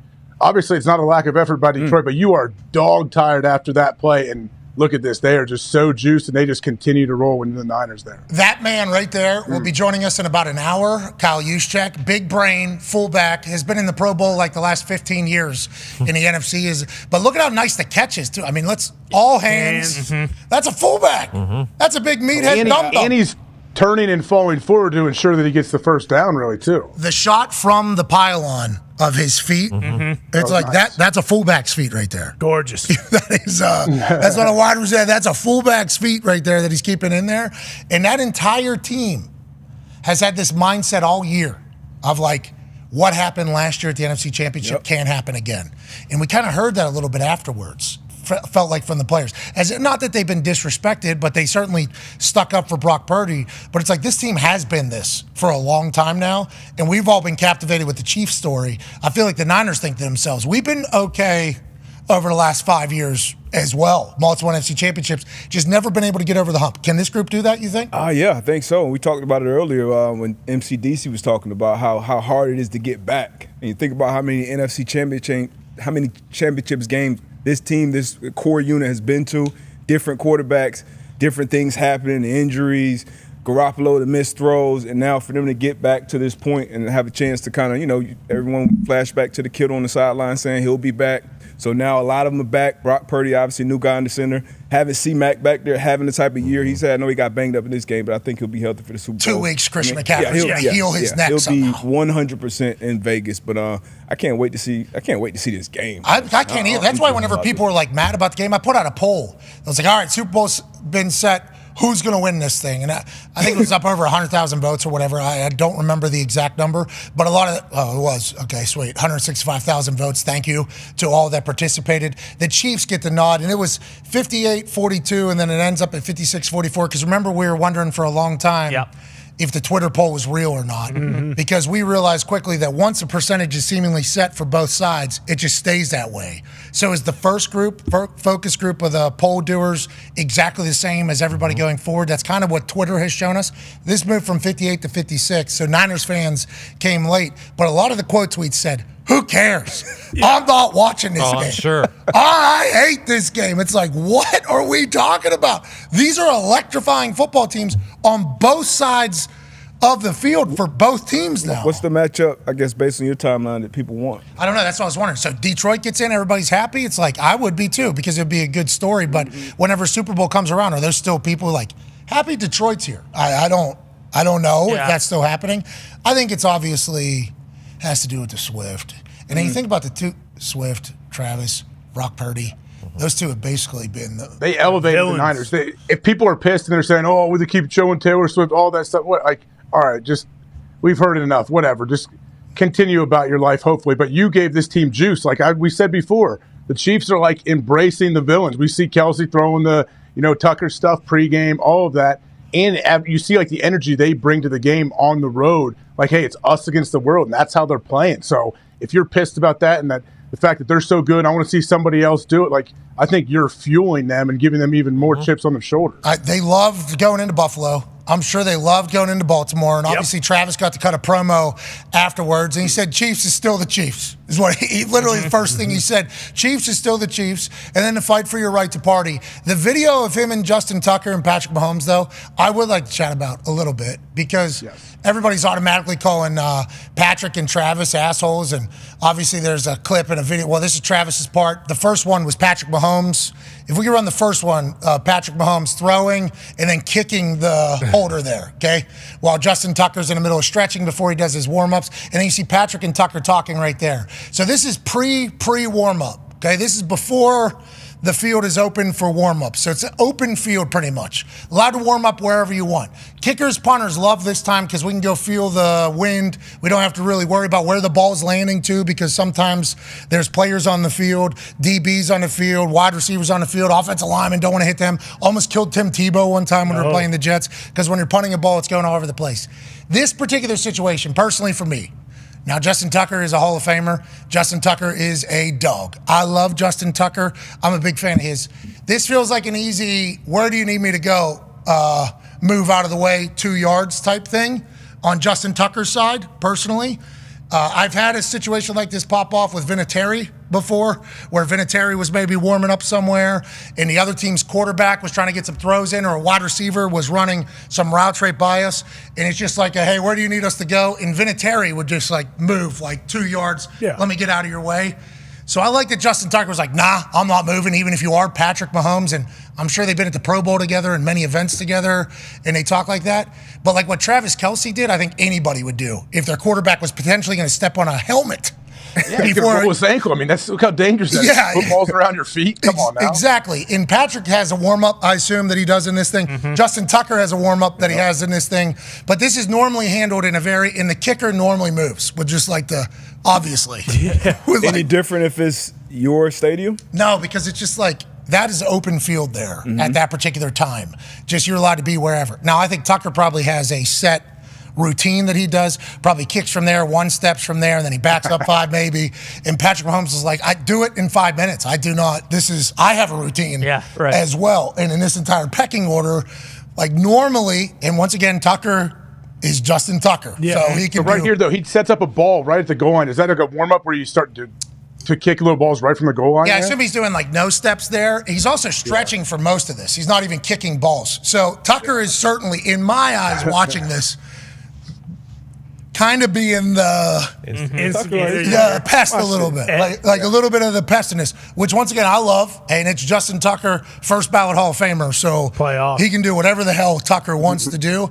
But in most situations, you would certainly just be like, okay, for Patrick Mahomes, you know, like that's Patrick. That guy's making a lot of money for all of us. Yeah. In the end, not that you're not Tucker, and not that Lamar isn't, but once again, this is. You know, like you wouldn't do that to Tom Brady. Don't want to piss him off. I don't think you would. Like Peyton Manning, I don't think that situation's probably happening there. But maybe with Justin Tucker, dude's a dog. I have no idea. So I saw a lot of people immediately attacking Trevor. Look at him attacking a kicker, you know. You got to stick up for. He's going after the weakest guy. Watch your mouth. Okay, now you're now you're being more disrespectful than Travis Kelce is almost. But I think any teammate of Patrick Mahomes or Tom or Peyton or any of these top quarterbacks would be like, we're not risking a rolled ankle because you want to do a stretching routine right now while we're trying to do our thing. So I appreciated that the pettiness took place. I appreciate that Tucker's like, what? Yeah. I'm moving. Yeah, I'm not moving. And I'm not even going to be here. I'm going to go stretch over here. Leave my balls. Yeah, don't touch my balls with my helmet. Like, I respect that. But the reaction, I think, was just very natural. Like, I think that was the expected reaction from Travis Kelce and Patrick Mahomes. Yeah, I don't know, like people who just weren't fans of either team, how they thought. I saw a lot of people saying, you know, Kelce and Mahomes are being assholes to Justin Tucker. This is like what makes playoff football playoff football. Yes. Like this is what you want. I wish this happened in the Lions-Niners game. And guess what? I wish there was a brawl after it too. People got in a fight. Like there almost was during the kneel. Yeah. During the kneel with 1 second left. Yeah, Because well. that ball snapped 1 second's being run off, regardless, because the ball snapped. It's just like a kickoff. If somebody just catches it and kneels it, they have to run at least 1 second off. So Purdy taking that snap. Man. Like standing Find some time. That's tough. And then going out, it's like, you are. Defenses get so pissed. That especially get very mad. Yeah, especially in that moment. Season just ended. You know, season just Three-point ended. game. Terrible way. Everyone's pissed. Hey, Purdy's just making sure he saw the Lions against the Bucs, snap the ball and have that clock met. And Purdy say, hey, I'm just going to make sure, take this knee, enjoy this moment. Well, that's awesome too, though, because it's like, hey, if that is something that sticks with the Lions, boom, we have like a new little pissed off rivalry. Yeah, that is the stuff I love. But again, watching Purdy do that, it was, oh, Purdy, you son of a bitch. They're not going to like this one bit. You stepping back and taking your time. But the Niners don't care. Niners are about it. No. You know, the Niners are about it. Like that is just like we said. These two teams are kind of mirror images of each other. Yeah. What MCDC was trying to build was what John Lynch and Shanahan had built over there. Now, they have a lot bigger names and been around longer, and people know them and everything like that. But they want it hard-nosed, tough, fly around, talk a little shit. You know, the CJ-GJ stuff before the game with Debo Samuel. Like, both these teams are okay with that type of style of football and that being what they're known for. And to the victor go the spoils, and then to the losers, obviously you got to deal with it. Here's Dan Campbell after the game, AJ. Excited to get your take on this. Sometimes you can only say so much. You got to live it, unfortunately. You got to get your heart ripped out, which we did. And it's a lesson learned. And look, I told those guys, this may have been our only shot. Do I think that? No. Do I believe that? No. However, I know how hard it is to get here. I'm well aware. And it's going to be twice as hard to get back to this point next year than it was this year.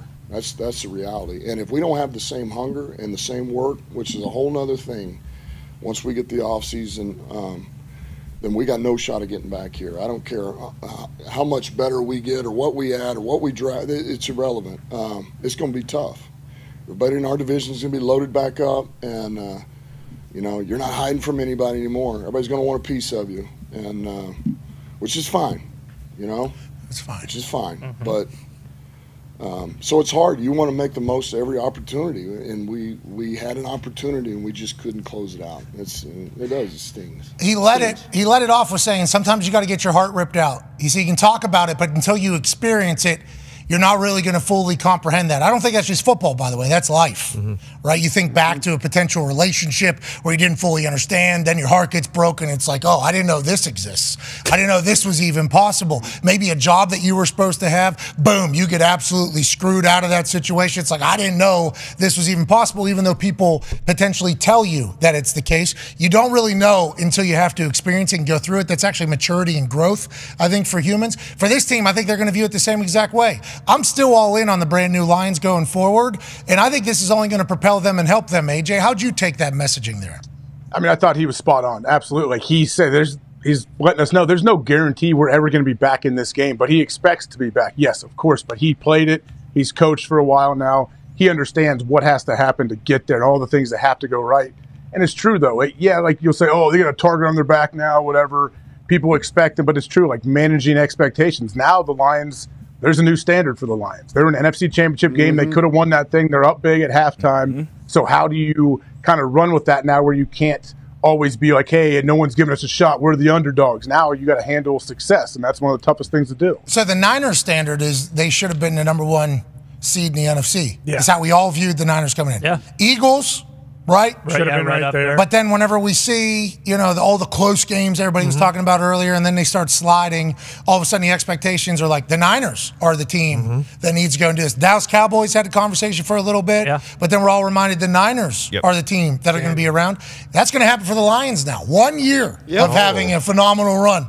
And now fans, media, other people are like, well, let's see if the big dumb dipshit in Detroit can do it again. That's what everybody's going to have. 1,000% standard is higher. I was the one that had a pretty low standard. I was the one that just wanted a playoff win. But now that we go through this, we go on this run, we're in the NFC Championship, this team could have won the Super Bowl this year. 1,000,000% this team could have won the Super Bowl. That's where we're at now. And it's going to be way different, though. Like, we were pretty much injury-free all season. That's huge. That's a lot of luck. And then also, I mean, Shefty just told us Ben Johnson might not be leaving, but we all assume Ben Johnson gone, Aaron Glenn gone. Everything changes in the offseason. So no matter what, regardless, I do think the standard's higher, and I think MCDC would agree with that. 35,000 people are in Ford Field watching an away game.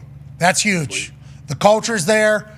The standards are high. How will Detroit respond? And for the Niners, can you win one? Yeah. Gotta go get it done. Can you win one? They lose another. So close. Could you imagine they lose another one? Oh my God! The way people will talk about that team. Now that team is another team that people do shit on. Seemingly. Oh yeah. And I don't know why. I feel like we get along with everybody. Just because they have a bunch of big name players. I feel like when you have players that even like casual fans know, and you have multiple stars like that, and you don't have a ring yet, I think that's why people are like, oh, well, you should have 3 rings by now. Oh, so what you just brought up there is probably the right play. And Purdy. Oh, we're doing a lot of talking about a team that's never won. Is that kind of how? Yeah. That's how it is with the Bills. And then with the Chiefs, they've won so much. So it's obviously people are never happy. But is that why, I guess, the Niners? That makes a lot more sense now that you mentioned it. I think that's part of it. And then I think also with Shanahan after the 28-3 and everything, and then now it's starting. I mean, granted, the last 2 weeks, his record has changed in those games where they're down in the second half and they have to come back and win. But I think we start getting the, like, if they were to lose to the Chiefs, then it's kind of the same Andy Reid narrative where it's like, hey, this guy's an unbelievable coach. He'll get him to the big game. But yeah, he's an underachiever. They have these unbelievable seasons. He's an offensive guru. He's a genius. But then they just choke in the big game. Yeah, exactly. So until he actually gets over the hump and wins one, I think it's kind of like the same thing. And you would think to yourself, this Chiefs team seems gettable. Yeah. Wow. And then you remind yourself, that ketchup-loving son of a bitch is still under center. Yeah. Andy Reid, I assume he enjoys ketchup as well. Absolutely. Is calling plays. Travis Kelce exists at a bigger level than ever before. Feels like he's more, right? Because the amount of, think about the amount of. Oh yeah, he's gained a bunch of extra energy and fuel, I think, from everything going on outside and off the field as well. And then D-Bud asked Schefter this. Spag's not up for any conversation for head coach anywhere. Yeah. So he has a full on. It's like all of a sudden the dynasty has the opportunity to keep stacking. You know, the Ravens at 10 points in the playoffs. I mean, that's pretty damn good. That's on the flip side, the Ravens hold them to 17. It's awesome too. How about week before? Buffalo. Yeah. They don't get the respect they deserve just because Mahomes is so good, but Kelsey's so good. So, yeah, they're going to always want to go out there and prove who they are as a defense. To that point, Chris Jones, right? Going into the year, contract situation, he's earned another $1 million back from what he lost. Way to go. Atta baby, Chris. Good negotiation from the boys. I forget the names. Katz Brothers, thank you. Good work by the Katz Brothers making that thing kind of end. Let's get back on the football field, end up in the Super Bowl again. But we talked about how Chris Jones never gets talked about because it's hard to be the fourth person in line whenever media is happening. Even with prime time, it's like, well, a story is Patrick Mahomes. Okay, this guy's got his own Mount Rushmore already. All right, what's the second story? Andy Reid. Okay, Andy Reid, Hall of Fame, maybe the greatest coach of all time. Okay, what's the third story? Well, the greatest tight end of all time who's also dating Taylor Swift is there. Okay, what's the fourth story? Well, there's a defensive MVP playing on defensive side of the ball. Okay, so we'll do top three. You can go ahead and throw that one out. Last night, did you see on the stage? Oh, yeah. Everybody on the stage spoke. Except for Chris Jones, who was standing up. And it's just like Chris Jones was standing. Like literally, because I think Patrick called Chris Jones over to stand right next to Travis as Travis was getting talked to. Like, hey, he'll see you here, then he'll do the conversation. Instead, it was immediately, all right, back to you guys. With Chris Jones standing there.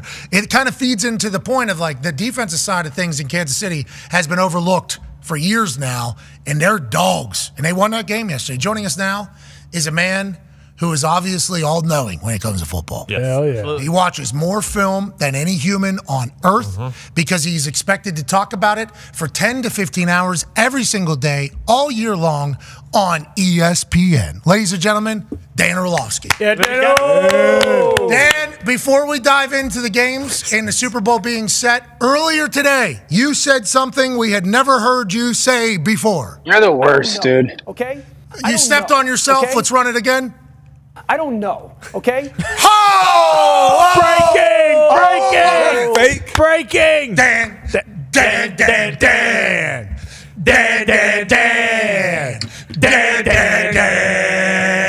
We're proud of you, Dan. Attaboy, Dano. Proud of you, Dan. That was crazy. When it came out of your mouth, were you just like, whoa, what did I say?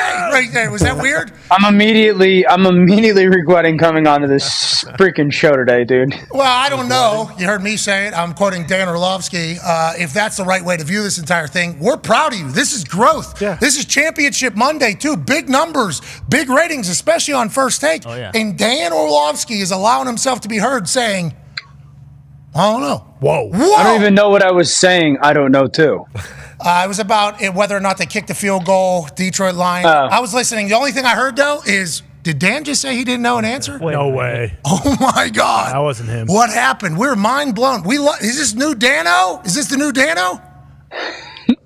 No. Still same old Dan. Okay. Still same old know-it-all. Still the same old Kia. Okay, so you just let it slip. Damn. Golly. Bummer. We take back the claps, don't we? Yeah. Take back the cheers. Yep, get them back. All the good jobs. All right. Damn, I thought we had it. I know. Damn Orlovsky. You know what I mean? Damn Anyways, Dano, you were talking about the Detroit Lions in choosing to kick a field goal or not. Is this MCDC's fault? We talked about this in the first hour, but would love to get your take on it. So MCDC lived by the sword, died by the sword. This is how he's been literally all year long. I think he remained true to himself and his coaching style, to his locker room, and to the fans. I don't think a lot of Detroit Lions fans are necessarily ready to kill Dan Campbell for this, but the national media certainly is. And game management is a massive piece of a head coach's role. When you're down 3 super late or in the fourth quarter, like I think in field goal range, you tie the game. When you're down 10, as soon as you get into field goal range, I think you kick that to make it a one-score game if you're going to have to hit an onside kick anyway. So I certainly don't agree with all of his decisions there. But Dan remained true to himself. Is that how you saw it? And what do you think the conversation is going to be about Dan Campbell this particular offseason with how it ended with San Fran? Yeah, I think the context of who you are and who you're playing against and how the game is going matters in that as well. I don't think it's just an analytics-driven decision.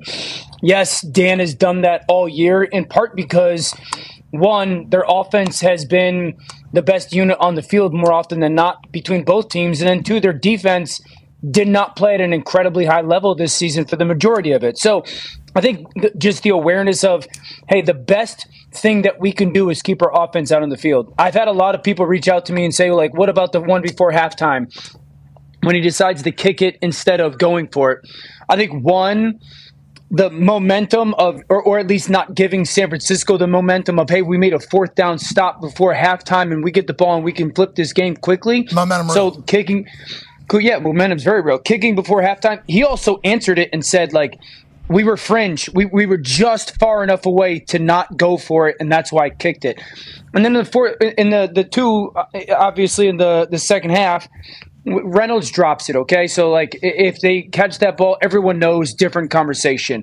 I think the play before matters a ton because Fred Warner made a great play. I mean, this is just a drop. And if he makes this, does the game different? Is there a different outcome? Probably, but, you know, that's part of football. And then I think the 4th and 3 when they go for it and he's got to scramble and, you know, throw it to Amon-Ra St. Brown. Like, I think the reality is Dan was trying on that 4th and 2. He's trying to end the game there. He knows if we go score on that drive, there'll be 2 or 3 minutes left in the third quarter. We're up 21 points. Like, I think the game is over. And then the 4th and 3, I think philosophically, again, understanding who we are, who we're playing against. If they go for it, they're down 3, right? If they go for it and don't get it, and San Francisco gets the ball back, goes down, at minimum you hold them to a field goal, you still have the chance to go win the game with the touchdown drive. And he believes, again, in that offense. Obviously, San Francisco goes and scores, and it's a different conversation down 10. But I just don't think he did the wrong thing. They just didn't execute. So at the very end, let's talk about this before AJ's question for you. At the very end, down 10, if you're going to have to hit an onside kick, and I know they were doing math about defense could get a stop, it's like we are in onside kick time right now. This is certainly onside kick time. I'm a firm believer in once you get into field goal range, if you're down 10, you take that field goal. Like, even if it's first down, like right now, minute 42, let's take this field goal. If we're going to have to end up probably getting a successful onside kick anyways, let's get this thing to 1 score. Then we have more time because Jared Goff can throw a ball further if you get stuck as opposed to a field goal, especially Badgley. No offense, Badgley. But, like, I see, that's my question. Go ahead, pal. Like I was going to ask you, Pat, is the kick, like if he had Justin Tucker, I'd probably sit here and have a different, all right, we're going to go knock a 40-yard field goal in right now, and then we've got 3 timeouts with a $1:40 left. I don't know how much confidence they have in their kicker. I don't, you would know better than I about. He's a good ball. He's good ball striker. We've never seen him in this particular situation, though, you know, so who knows how it'll go. So I think, again, you still believe our unit offensively is the best unit, and that's the unit that, honestly, I'll be dead honest with you. I thought they were going to go for 2 after they scored here. I was like, I would not be surprised if he goes for 2 just to, you know, go score and the field goal wins it. So I agree with your like philosophy on it. I just think you got to have a sure thing at kicker to do that rather than, I don't know. I think Badgley's 40 to 48. He's like a 75% kicker. So I think I saw that stat. Yeah, but that's also counting like when he bounced around like 3-4 different teams. I think he's kicking better now than he has. But great onside kick, I thought. Badgley willing to break his toes for that onside kick, high bounce. You don't see enough people do it, to be honest with you, and that's an illegal touching, and old buddy would have got the ball anyways if he doesn't touch it right there, because you're not allowed to touch him either if he's going to the football. So he's about a half a yard off from having a perfect ball, at least a collision probably taking place. So I appreciate the fact that he works on those, because a lot of these kickers, it seems like watching from outside in as a human who's had pretty successful onside kick career, they don't even work it anymore because the odds are so low. But then in the NFC Championship, hey, we need one. Badgley hits a good ball. So I'm proud of him. But you just heard what Dan Orlovsky said about keeping the best team on the field.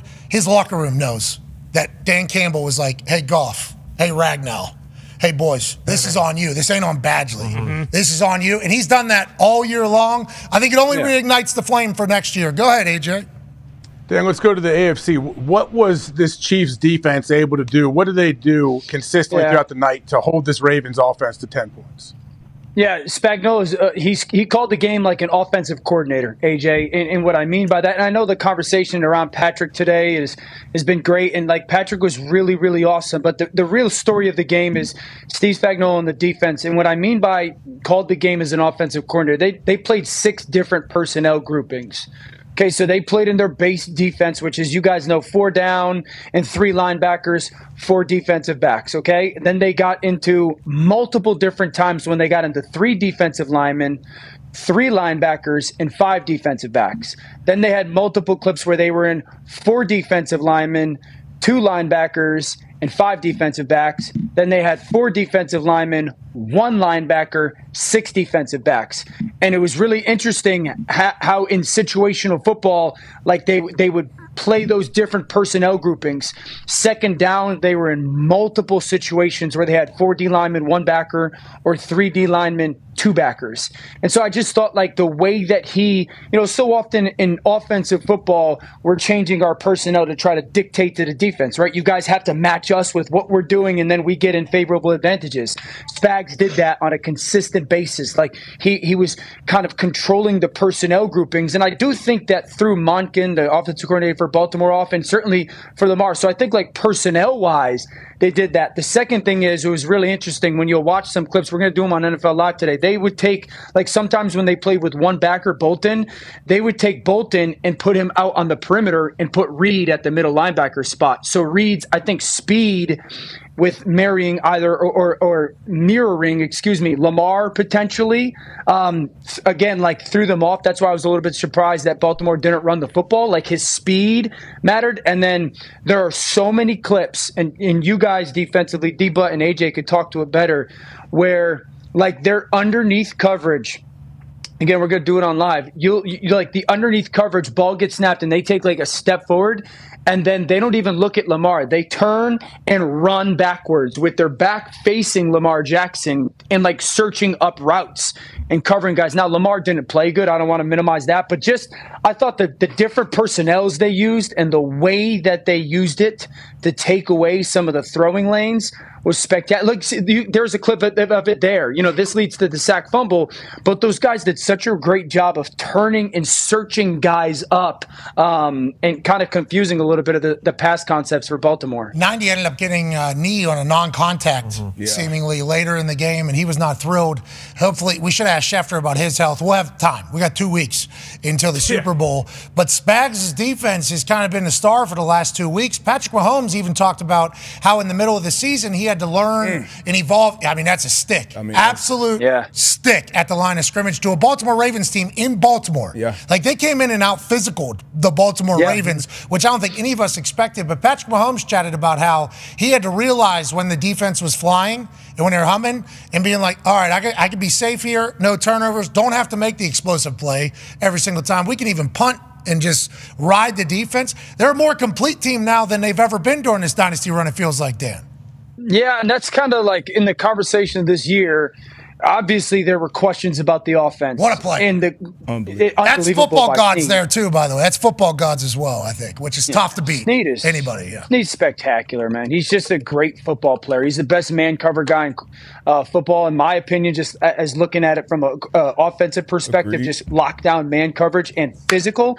But that was like the conversation this year with the Chiefs was the offense and the offense and the offense, but they were always going to be in it because the defense. And I do think the defense has played their best ball this last couple of weeks. And I think, when you look at the defense and the way that they've drafted, I also think like an underrated thing in that game is they tackled so well. Dude, there's 2 or 3 clips with McDuffie and Reed out on the perimeter, one-on-one, and they just lock dudes up and tackle. So remarkable play calling and plan, and also just like execution, and it showed. It was, and I think just the last part of that, Pat, with regards to Patrick, is like that's the difference in evolution. Like he's gone from this unbelievable jaw-dropping, like ridiculous playmaking guy, and he's still that plus, like the game management plus. That's what that's kind of what makes him deadly. Go ahead, D-Butt. Yeah, just a little bit more on that, the Ravens offense. It seemed like, I know the first snap of the game, under center, tried to get a run game, and immediately it was just stopped. And Spags did a great job on the edges. But do you think Monken got away from that under center or even quarterback run game too early? Oh, absolutely. D-Butt go to the 4th down on their first series. 4th down in the first series, they go unbalanced formation, quarterback run. Lamar guts it for like 20. The very next play, they get an under center, heavy 21. So Ricard's on the field. They run power, pull the backside guard. Gus Edwards goes for like 15. That was the last time they did it. It was shocking to see, and they had 1 run on 2nd down. I'm sure Hembo sent you guys this, but I was talking on 2nd and 3rd down yesterday. They threw the ball 25 times and ran the ball 4 times. Like, that's just ridiculous. And so, yeah, I don't know why. And the weird thing is, and you defensive guys know this, with the personnel that he was playing, it even invites running the football more. You know, like when you're going to play with 3D linemen and 6 DBs on the field. Yeah, we should run the ball right down your throat. Yeah, that's the body size. That's like the advantage that they have there. So Spags forced Baltimore to throw, and he forced Buffalo to run. You remember? Spags is kind of bag. I mean, to your Big point, time. point, Dano, he has, really mentally, seemingly figured out the last 2 games. Does he have enough against this Niners team, this Spags defense? Do you think they match up well against this Niners offense with the power and star power that seems to be everywhere? Yeah, I do. I think he does such a good job in those games, too, of like dialing up run pressures to slow down the run game a little bit. Detroit did a really good job of it yesterday outside of like 2 or 3 plays. So I think that he'll commit some fronts. I just think the Chiefs can play such good man coverage as well. I thought Baltimore would win the game just because their defense was going to be so remarkable, and I thought they would run the football more. They obviously didn't, but the Chiefs could play such good, tight, legit man coverage. I think that's a good matchup for Kansas City defensively. Yeah, we got 2 weeks to break down. I can't wait to hear all the thoughts, and I assume everybody that covers this sport every single day will have multiple different as we ride this wave of who we like, who we don't like.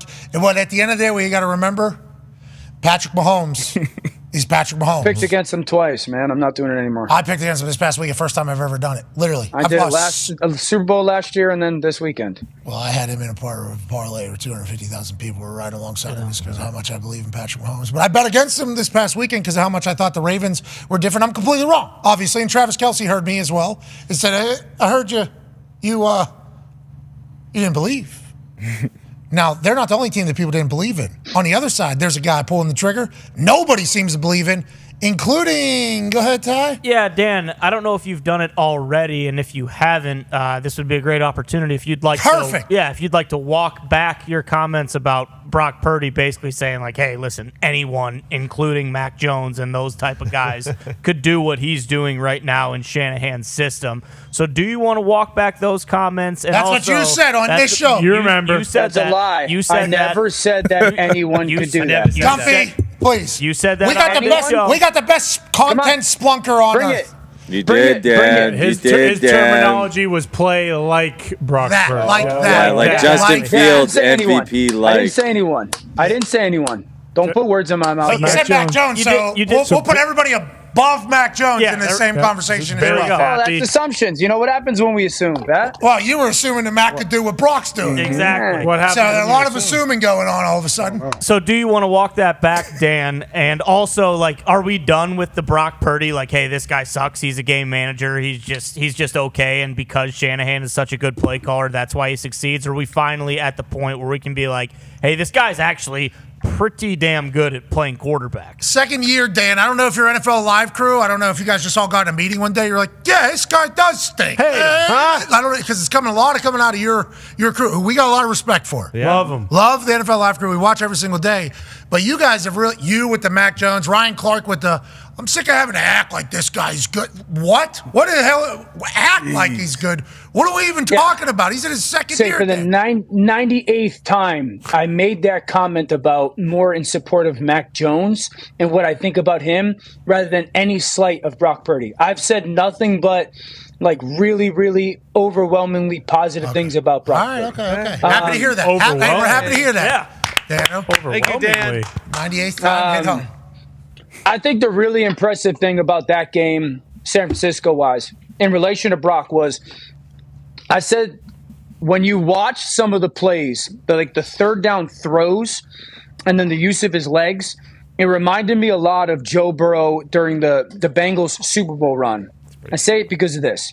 One, the tough, courage, like you got to have some balls to make the throws that he made on third down yesterday. Because like these weren't, oh my gosh, Kyle schemed him up and he just delivered something on time. Like he throws an out route to Ayuk that is sick. The ball he throws to Jennings, I honestly believe he feels Campbell coming from his right as he throws it back across. Because if you look, like the vision almost says throw a straight ball, but Campbell's coming off of his right, and I think he just feels him and just floats it up over the top. Unbelievable throw. Great kick. And then some of the legs plays, like, yeah, watch Campbell come from his right? Like that moment. Like if he throws it on a line there, which I think more often than not, like your body tells you to do it, Campbell's going to step right in front of him and pick it up, but like he just floats it up over him, like he kind of feels him and senses him. Matt could do that. That's sick. Mac That's sick. Jones. Mac Jones has I that. think those instincts and reactions, and then like some of his runs, when you watch him, like on some of the runs on third down or second down, there's no hesitation. Like he feels some type of pressure or whatnot, or he feels it close off, and like never underestimates your ability to not throw the football and just the reaction of it, the instinctual reaction of it. But it's all like really fundamentally sound. Like there's two hands on the football. Like look, he goes to pull a trigger, two hands on a football, and it's just go. Like there's no, okay, I'm going to see if number 2 or number 3. Like look how fundamentally sound that is, getting through, tuck the ball. That reminds me of Joe a lot. And the 3rd and 4 for the 21-yarder. Like this run. Watch this. That's Joe Burrow right there. That's Joe Burrow Faster, right there. So I was very impressed with that. Faster, though, seemingly. I think his dad was a baseball. He runs like a baseball player. He had a very impressive 10-yard split. I forgot what it was. Maybe like 1-6. Yeah. Yeah, you guys never talk about that Sneaky on NFL Live. What's that about? He's a sneaky athlete. He is a sneaky. And then the second thing in that game I thought was really good. Kyle did a really good job of taking 21 personnel. D-Button Hawk will really appreciate this, and like making it look like not 21 stuff. Like when you 21 personnel, 2 back, 1 tight end, like I think the first play of the second half, they motion over and it almost makes like a bunch, and they run off tackle, and then they go no huddle, and it looks like 12 personnel, and then they took 21 and the throw to Kittle on the corner route looks like 11, use checks in protection. He just did a really good job of using that one personnel and making it look in like so many different formations. His 10-yard split was the same as Lamar, I guess, top 95th percentile for Brock Purdy. We haven't really seen that. Haven't really even watched it. We were talking about that with Jordan Love. Not change the subject, but we haven't even really seen Jordan Love start to skirt a little bit. Now Brock Purdy is adding to his game. He's only in his second year. Dano. And I was happy to hear Kyle Shanahan, because everything's come out. And I think Kyle Shanahan is normally just like, he's a quarterback, let's just do this. He came out and said, like, this guy is the reason why. They all heard what everybody's been saying about Brock Purdy. And I like that they've all come out and felt obligated to kind of stick up for him. It's a good team over there. Niners got a good thing going, and Brock seems like the perfect guy. Go ahead, AJ.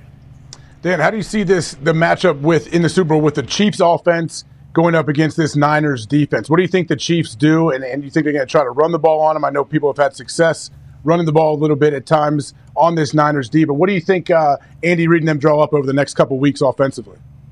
Yeah, I think the way that we've seen Andy Reid and this Chiefs offense start to use the tight ends more and more as the season and then the postseason have gone on. Like, AJ, they used 4 strong a gajillion times yesterday versus the Ravens in so many different ways. And so 2 weeks ago it was run at the nickel for Buffalo. Yesterday was getting to 4 strong formation, 4 guys to one side of the football. They're going to have one very specific or 2 very specific things they want to try to attack. I do think they'll use the tight ends a good amount. I think they'll use the tight ends and the backs as pass catchers.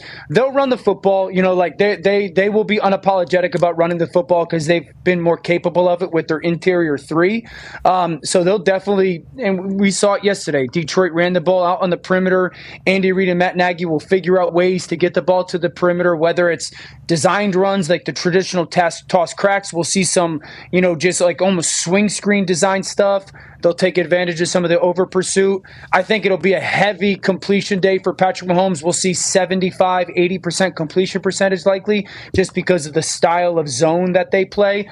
I think it's going to be like a traditional dink and dunk type of game, and then there'll be 2 or 3 shots where they'll try to hit, take advantage of some over-aggressive safety coverage. With MVS just making absurd catches. Welcome back, MVS, to his best form. Yeah. And Rashee Rice doing his thing. Felt like as I was watching that Lions-Niners game, obviously Wilkes is, an incredible defense coordinator, and that defense is packed. front four weren't getting home a lot. Nope. You know, and a lot of Olsen was talking about at some point he's going to have to think about bringing some pressure, which is something they don't love doing, because if you can get home with your front four, which the Niners defense has been able to do for the last 5 years, seemingly, you could obviously have 7 guys back in coverage who are all incredibly athletic, keep their eyes on the ball, and then dink and dunk is your point. We rally. We just rally, we rally, we rally. It almost got to a point where they almost had to change their game plan because they weren't able to get home. What was Detroit doing? That was kind of stumping the front four, and then once momentum gets going, Bosa's just wide open, and Chase is making plays as well. That run game, they were able to run the ball well. Then obviously that play action, that slows those guys up. Because Goff, this game, and I think if you look at the big picture, when he's under pressure, he's a different quarterback. And that goes for most quarterbacks, but under pressure in this game, wasn't completing barely any passes. Clean pocket, lights out, you know, and they did whatever they want to do. This is a couple weeks now back-to-back. 49ers haven't really been able to stop the run.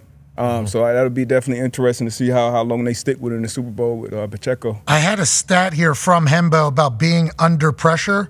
Yardage. 127 yards, yeah. Yeah, 49ers, 127 yards on 15 plays of pressure. Lions, negative 13 on 10 yards, or on 10 plays of pressure. Goff, certainly different. But once again, another thing for Brock Purdy, like, the guy's in his second year. You bring pressure, he's still figuring it out. He's got it. It's just, it's phenomenal to watch. And that defense, the Niners defense, at the end of the game looked like the Niners defense that we kind of come to love and know. In the other game, though, a guy that didn't look anything like what we're expecting him to look like, especially this season. Yeah, Dano, we talked about it schematically, kind of what Spags did to the Ravens offense, and you kind of referenced Lamar didn't play good. How did Lamar play, and is it a playoff thing? As things get tighter in the playoffs, what do you think it is now with Lamar? It's a playoff thing. I can't run from that. Lamar played bad. He did, and he did not see the field well. While I do believe they threw the ball too much, there were guys. There were guys open, and for some reason he just didn't see it. Now, again, I do think some of that was those different personnel groupings that Spags threw out there, and I do think some of that was, you know, like watching the defenders' backs turn and run to try and cover guys up. So there's a little bit of lack of trust there, maybe with what your eyes are telling you. But Lamar didn't see the field well. He didn't trust what his eyes were telling him. He wasn't like convicted with what he was seeing. He was very hesitant with the football. Like even the sacked fumble, I still think he's a click late. He's going to throw like a big ball down the field. I do think he's a fraction of a second late. So it's hard to sit here and say it's not a playoff thing. I don't think it was just Lamar, but he played poor. He didn't see the field well. He didn't trust his eyes. I don't think he trusted his instincts. I think he held on to the ball too long instead of taking off in some of those instances and running and just going to be an athlete and realizing, like, yo, when those defenders are turning and running, they don't have vision on you.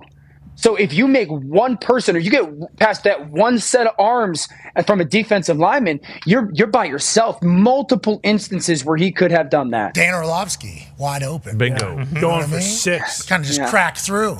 All right, having a phenomenal day. We appreciate you joining us. And once again, earlier today, when you said this one thing, it really was a moment, an opportunity to change the trajectory of everything going forward.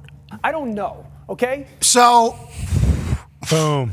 And then you come on here, you're like, I'm never saying that again. I never said that. No chance. What are you talking? This is the same old Dano. What are we even? We appreciate that. Don't change, just like MCDC on 4th downs. You're the man, Dan. It was truly always a great time with you boys. All right?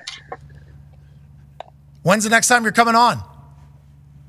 When's the next time you're going to ask me? Oh, see, that could have been an I don't know right there. Yeah. See, that we're trying to stack these. Yeah. We're trying to stack them. Did you see? We're trying to get these things going. Go Did ahead. you see his smile when he first came on? Because you heard what TJ said about. That was for TJ. Yeah, I figured. What was that all Dude, about? I'm sitting there watching. I don't know. What do you like? I don't know. Like, I feel like I'm a pleasant person. TJ comes on, immediately takes a shot at me. When was the last time you talked? I don't even know if I know TJ. I don't even know if I've met TJ. Okay, so now, I may have. I don't even know if I know him. Playing the Lions. Dan, that's just, I don't think he played with me. No, I think he got there after I was there, I think. the thing about it with like TJ and some of these other guys, like there's nothing you could do about it either because TJ would just break you in half. Yeah. You know what I mean? Totally. Like, which is, I run into this option. I'm 7'3". I ran into. Yeah. I mean, this is just part of life, man. Hey, yeah. Why didn't you fight? Good move. What? Why didn't you fight? Well, first of all, good guy. Okay, I don't want to take a main event opportunity at WrestleMania from somebody who definitely has earned it and deserved it, and dedicates their entire life to getting in there. Could hurt somebody. Who would I be? Because let's say I do happen to catch. I was a little bummed. Oh, you were bummed out, huh? Think about how bummed out these wrestlers would have been if I come in there with 4 jobs, 5 jobs, and then I just rattle through the Royal Rumble and win it, and Cody Rhodes doesn't have a chance to finish the story. CM Punk doesn't have an opportunity to finish the story. Braun Breaker, who's been waiting for this opportunity for a long time. Yeah. Let's say I walk in there and the 7'3" Omos, who is way too big. He's a big son of a bitch. That thing is gigantic. I was pumping myself up here. Yeah. I didn't know. How could you not? So, I mean, there's a sign there, Pat McAfee is God. I'm not, but I appreciate, hey, whoever held that up, I love you. I needed that, by the way, because I immediately forgot it as soon as I turned. Look at that thing. What is it? What is it? It's 7'3". And then Braun Breaker, this is he just oozes his energy and intensity. It's like I pulled my hamstring just like 2 weeks ago running the sprint. You think I'm supposed to battle against Omos? I don't think so. I was not ready. I was not prepared. I was excited. Well, we're off ESPN. Sports Center's in 7 minutes. We'll see you tomorrow. But then I get on the side of the rope, side of the ring, after I'd stepped out. And by the way, the boots almost slipped in. Dan Orlovsky, everybody thinks you're not on anymore because we're not on ESPN anymore, even though hundreds of thousands of people watch on YouTube and ESPN Plus every day, which is kind of a modern marvel when it comes to streaming, but in all the doofus' eyes, it doesn't mean anything, which is a whole nother conversation. But just talking. I wish it was off a minute ago. Just talking ball or whatever the case is. But when I get outside the ropes, I think about Tim McAfee. Mm-hmm. Yeah, I think about Sally McAfee. Sure. And I think about my baby girl Mackenzie. Your family. And my wife. And I go, is this what I want to have on tape? Is this what I want to have on tape? Even though I'm doing the right thing. I'm not taking any opportunities from anybody that certainly has earned it and deserved it. I'm nowhere near physically prepared to battle a 7'3" guy. Who is? No way, but I'll figure it out. Fuck. I'll figure something out in there. That's what I'm thinking on Saturday. I'm like, I'm not. I get back in there and then all of a sudden, I'm not. Yeah, I am actually. I am going to have this on film. I'm going to go ahead and get up out of here. I'll see you guys later. And right back to the commentators table with maybe another time. I don't think so. I don't know if the Royal Rumble is really my event, because as I'm getting in there, Cody Rhodes is sitting there too. Yeah. And I look in the eyes of Cody Rhodes as I'm walking up those steps, and it's like, this guy's entire life revolves around tonight. Yeah. Look at this guy. All right. Not to mention JD. Ladies and gentlemen, Dan Orlovsky. Thank you, Dan. But yeah, I got out of there. Waste of a spot. Shut up. Okay. Shut up. Clowns. All right. Shut up. Don't even, That guy's a big dude. I remember seeing him back in the day, I think, when I was down there with you. So he's gotten more. He is so big. Yeah. Literally. He didn't flinch either. When you jump back in, you act like you were going to do something. He didn't even flinch. Well, didn't one move. muscle. Well, on Braun Breaker, I think he just bounced his tits one time. Well, he had already cut like 6 people in half with some of the most fierce spears I've ever seen in my life. Look at the carnage in the ring as you're getting in there. Like, there's people laying everywhere. Yeah. 23 miles an hour, that Braun Breaker guy's coming off the ropes. He can hit. 23 miles an hour. Yeah. Tyreek Hill in the ring. Faster, they said. Yeah. He was clocked faster using the same device than Tyreek was on the field. Now, Tyreek. He was clocked at 23? 23 point something, coming off the ropes. Slingshot. Think about that. Yeah, and people are like, why'd you get out of there? Why the fuck did I get out of there? What do you think? Yeah. You don't think that guy deserves a main event spot at WrestleMania? He does. Mm-hmm. Do you think this guy in some cowboy boots? They look great. Yeah. I love those boots.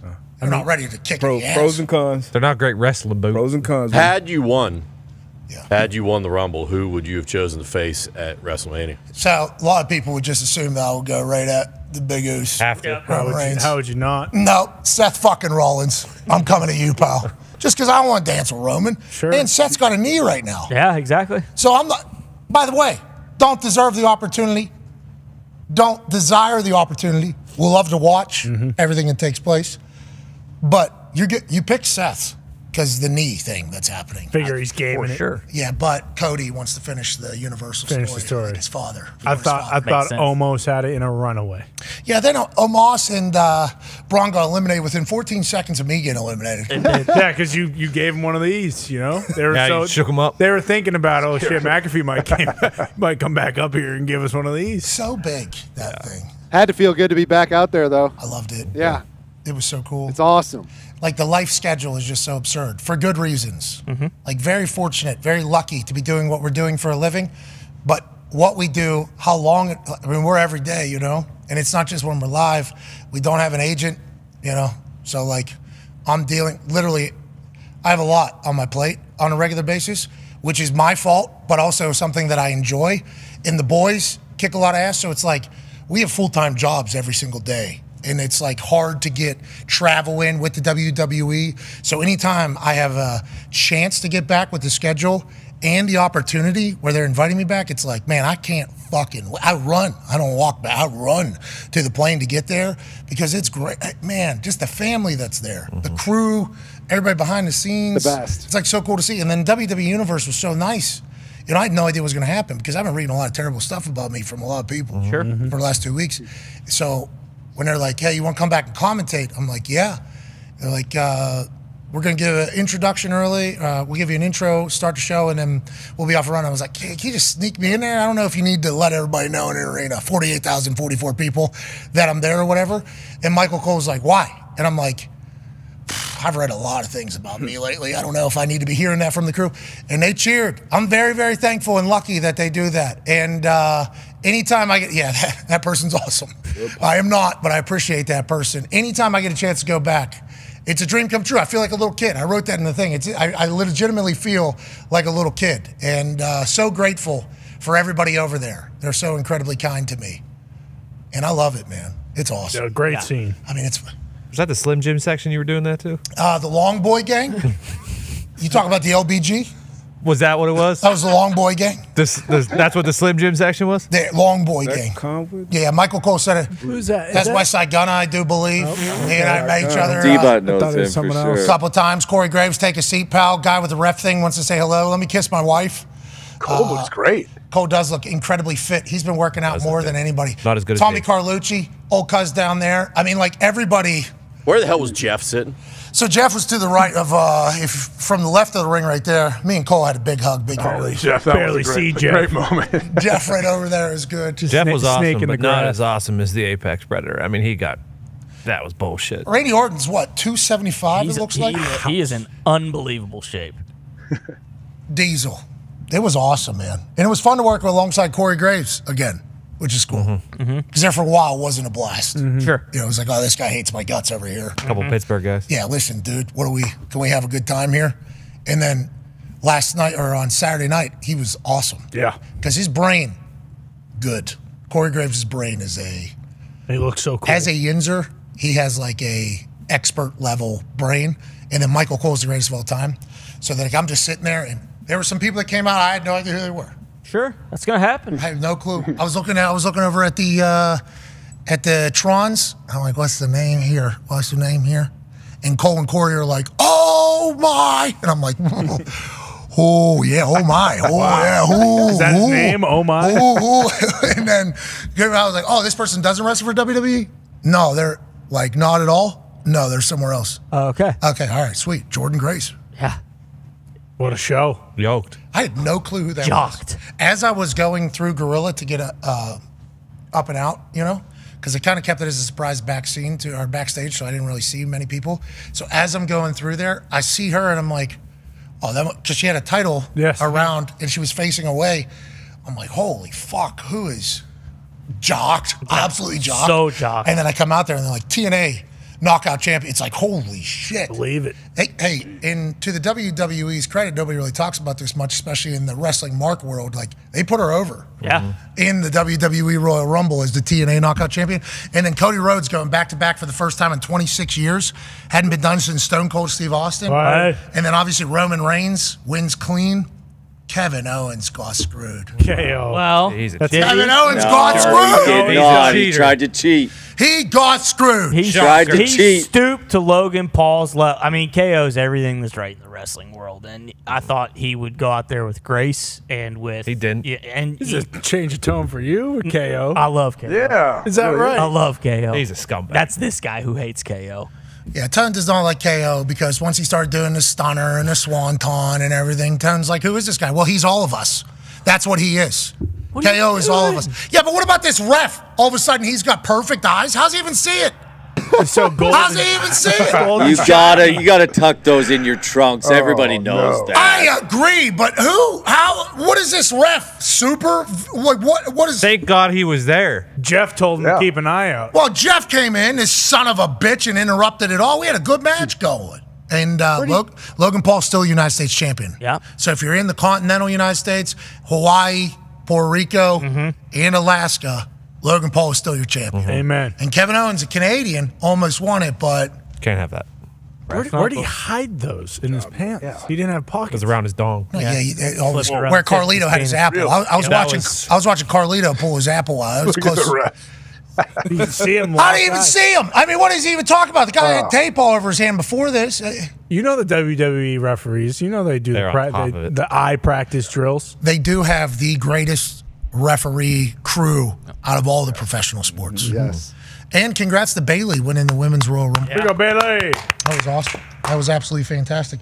I was lucky to be there, thankful to be there. Can't wait to get back into the WWE universe sometime. Let's take a break. Kyle Juszczyk will be on the other side. Obviously had a massive game yesterday for the Niners. Massive year this year. And he's married to a fashion god. Yeah, that's right. Fashionista. So that's something to talk about. Can't wait to hear what Kyle's thinking after a massive win over the Detroit Lions. Largest comeback in conference championship game history. Wow. Now they're off to the Super Bowl to take on the dynasty that is the Kansas City Chiefs. Be a friend, tell a friend something nice. It might change their life. Take 5.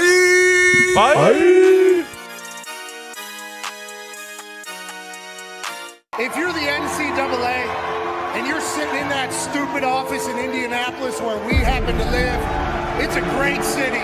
It's a great town. And there's a dumb institution that is ruling over college football. Because if you don't want these people dancing...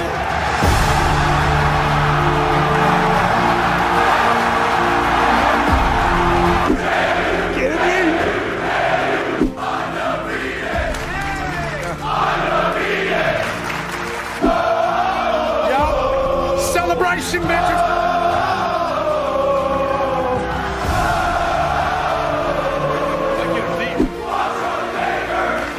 What's up?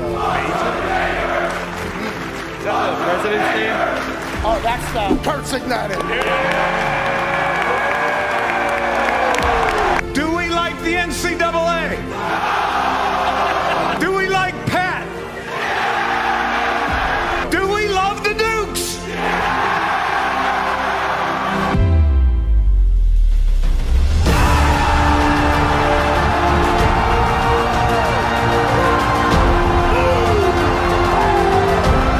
I wish when I was asked, like, why did you punt? I could say my subcommittee recommended I punt. Talk your shit. Talk your shit. Talk your shit. Talk your shit.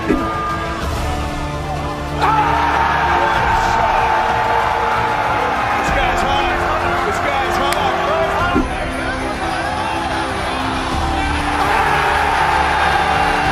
We'll see you in the next hour. I say today, we take a stand against the NCAA. Let them bull. Let them bull. Amen. Rest in peace, Dale. Moment of silence for Dale Earnhardt. Moment has passed. Thank you, Dale. This one's for 3. AJ Hawk, $5,000.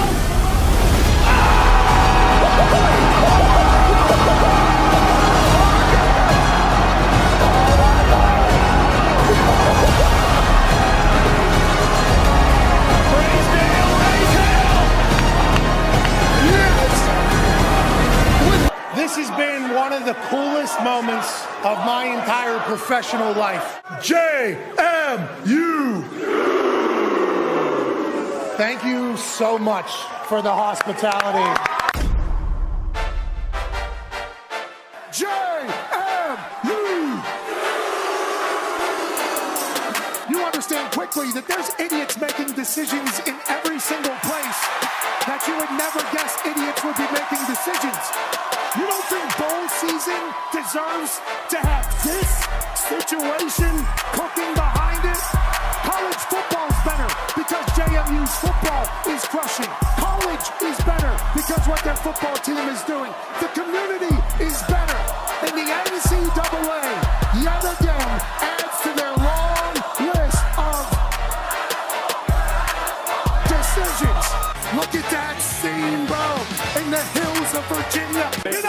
Chief. To hell with all of them. James Madison, right here. Right here. That chef looks damn good. I'd eat that guy's meat any day of the week. If you're able to bury this 33-yard field goal, kicking is easy is what you have said to kickers before. Others have on the internet. Now, 90 racks on the line. We believe. Oh! Kill the kid! Kill the kid! Our worst kid yet! 100 racks of charity. This dog stinks! And that's that the JMU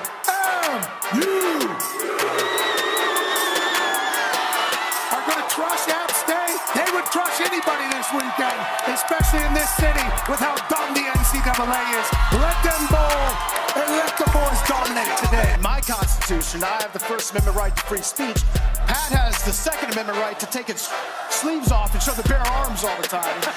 But I'm saying, if we are so lucky to go undefeated this year, and we end up winning in a bowl game, if we get in, I'm going to use my First Amendment to declare the JMU Dukes national champions. Like UCF. I'm just going to say it, and come and stop me. Time to go.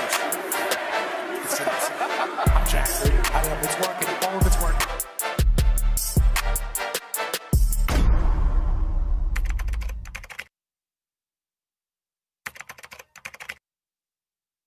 They'll have one loss because App State is beating JMU Mountaineers, baby. They're gonna dog shit all over this dumb place. App State forever. Yeah, fuck you too. How about that?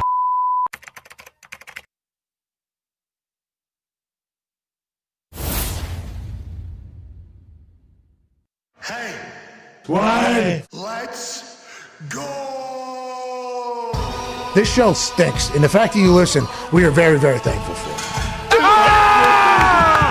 The all-time leading tackler for the Green Bay Packers, you pig! Damn it! Be a friend, tell a friend something nice could change their life. Sport! Hello, beautiful people, and welcome back to our humble abode, the Thunderdome, on this Championship Overreaction Monday, January 29th, 2024. Hour 3 of the program starts now. Football is glorious. This hour is presented by our friends at Top Golf. It's golf. It's not golf. It's Top Golf. For a limited time, get half off golf Monday through Wednesday when you book in the Top Golf app. Offer not valid at the Top Golf Las Vegas location. Okay. Restrictions and exclusions may apply. Visit topgolf.com/half-off-golf for details. Half off. That's pretty good deal. Love that. The internet's going to love that. I've seen a lot of stuff about half off's good deal. Shout out to Top Golf. We appreciate them. I think they're going to be with us all the way through the Super Bowl. Welcome to the party, Top Golf. Let's go, Top Golf. Speaking of, that's AJ Hawk. The Toxic Table is here at Boston Connor and at Ty Schmidt. One half of the Hammer, Dahn. Cowboys Turn Diggs is here. And a 9-year NFL vet with a massive brain, hosting a man-to-man podcast and everything DB. Ladies and gentlemen, Darius J. Butler. Now joining us via FaceTime or Zoom or something along those lines. Satellite. Is a dude that went to Harvard. Okay? Got some stats here. 2-time first-team All-Ivy League. Whoa. Not easy. No. Not easy. No. Tough conference. You put that right on the office wall if you were to have it in some banking or capital investment office if you had one. This man said, I'm not going to do that. I'm going to continue to play football. So much so, 8-time Pro Bowler. Damn. What? Highest paid fullback in the history of the NFL. What? For good reason. He's headed to another Super Bowl. Ladies and gentlemen, Kyle Juszczyk. What's up, dude? Man, hey, you got me fired up, man. Hey. 2-time all Ivy League. That you're not joking. That's the real deal, man. That's where it's at. Dude, imagine if you were an investment banker like all the other Ivy League football players, and right up there, every time they walked in, it just said, First team All Ivy League. What were you, bum? Nothing. First team All Ivy League. What were you, bum? Nothing. That would have been enough, to get you in the door probably at one of these capital places, but instead you stick with football. Now, going to be regarded as one of the greatest fullbacks to ever exist. Obviously an 8-time Pro Bowler, back to a Super Bowl. Congrats on doing it, smart guy. Congrats on doing it. Man. Very happy with my career choice, the path I went on here. Much better than being a banker. Well, that's all still very much ahead of you, and I assume you'll be doing something with billions of dollars, if not trillions, at some point. But right now, let's talk about this Niners team. Obviously, the connection seems to be very real. The core of that group has been around each other for a long time. New centerpiece of quarterback, which we will talk about in a bit. But yesterday, down 17 at halftime, 2 weeks straight kind of starting slow. What were the conversations at halftime? Who all spoke? And was there any doubt? I just saw you post on Instagram, never in doubt. There had to be. That's the biggest in the history of a conference championship game, Kyle. Yeah, you know what? It was surprisingly calm in the locker room, especially on the offensive side. There wasn't a lot of, hoorahs, getting people fired up, all that sort of stuff. It was still too early. We knew that if we kept it within 3 scores at halftime, by all means, we were in that game because we know we can score a lot of points and we can score them fast. And we just needed that spark, man. We need to come out fast. And that was really kind of the message on the offensive side is let's just go execute. We've been doing this stuff all year. We can put points on them quick. We know how our defense is, man. Once they get in a groove, they start turning the ball over. They start forcing 3 and outs. Like, we can flip this thing on its head really quick. But we knew we had to go score on that first drive. We only ended up getting a field goal, but that seemed to be enough to, kind of get us going. Yeah, big 4th down stop and then a ball off a face and then a turn. I mean, it was magic quickly. 17 points. We got a ball game going into the 4th. Everything you guys said seemed to come true quickly in that 3rd quarter. Go ahead, AJ. Kyle, could you take us through that unbelievable toe tap catch you made on the sideline where Brock obviously eludes the rush? It looked like he was sacked for sure. And he finds you. Like, what are you doing on this play, and what are you seeing when he's scrambling and thinking, like, okay, here we go. I got a chance to actually catch this ball here. Yeah, man. I mean, I'm kind of a last chance outlet on that play. Like, I'm just chipping. I'm running a corner. I'm not even in the progression. But, Brock, he makes one of these plays a game. Like, if you're watching the San Francisco 49ers, like, you're used to seeing this from Brock. Like, that rusher is coming like completely unblocked. He makes him miss, gets out of the pocket. And luckily enough, I was just able to make eye contact with him. And, he ripped it, gave me a chance. And there was no way I wasn't going to come up with that thing, man. And I don't get the most opportunities. With the guys we have on this team, we have so much talent. So my opportunities to touch the ball are limited. But, man, if you're going to give me one, I'm going to do everything I can to take advantage of it. Let me tell you about a fullback having those feet and those hands. That's not supposed to happen. The first down pylon camera, just from the waist down or whatever, it's like, that's not a fullback. Did you see your toes dance? Ooh, toes dance like you're Michael Jackson up on the forward lean there, right at the line of scrimmage falling forward, or right at the first down marker falling forward. And then your hands, that's a one-handed catch pretty much out of bounds that you kind of seal the deal. Absolute weapon, Kyle. Absolute weapon. And I know they'll say you're not as big as other fullbacks, but like in the run game, your ability to catch and do everything.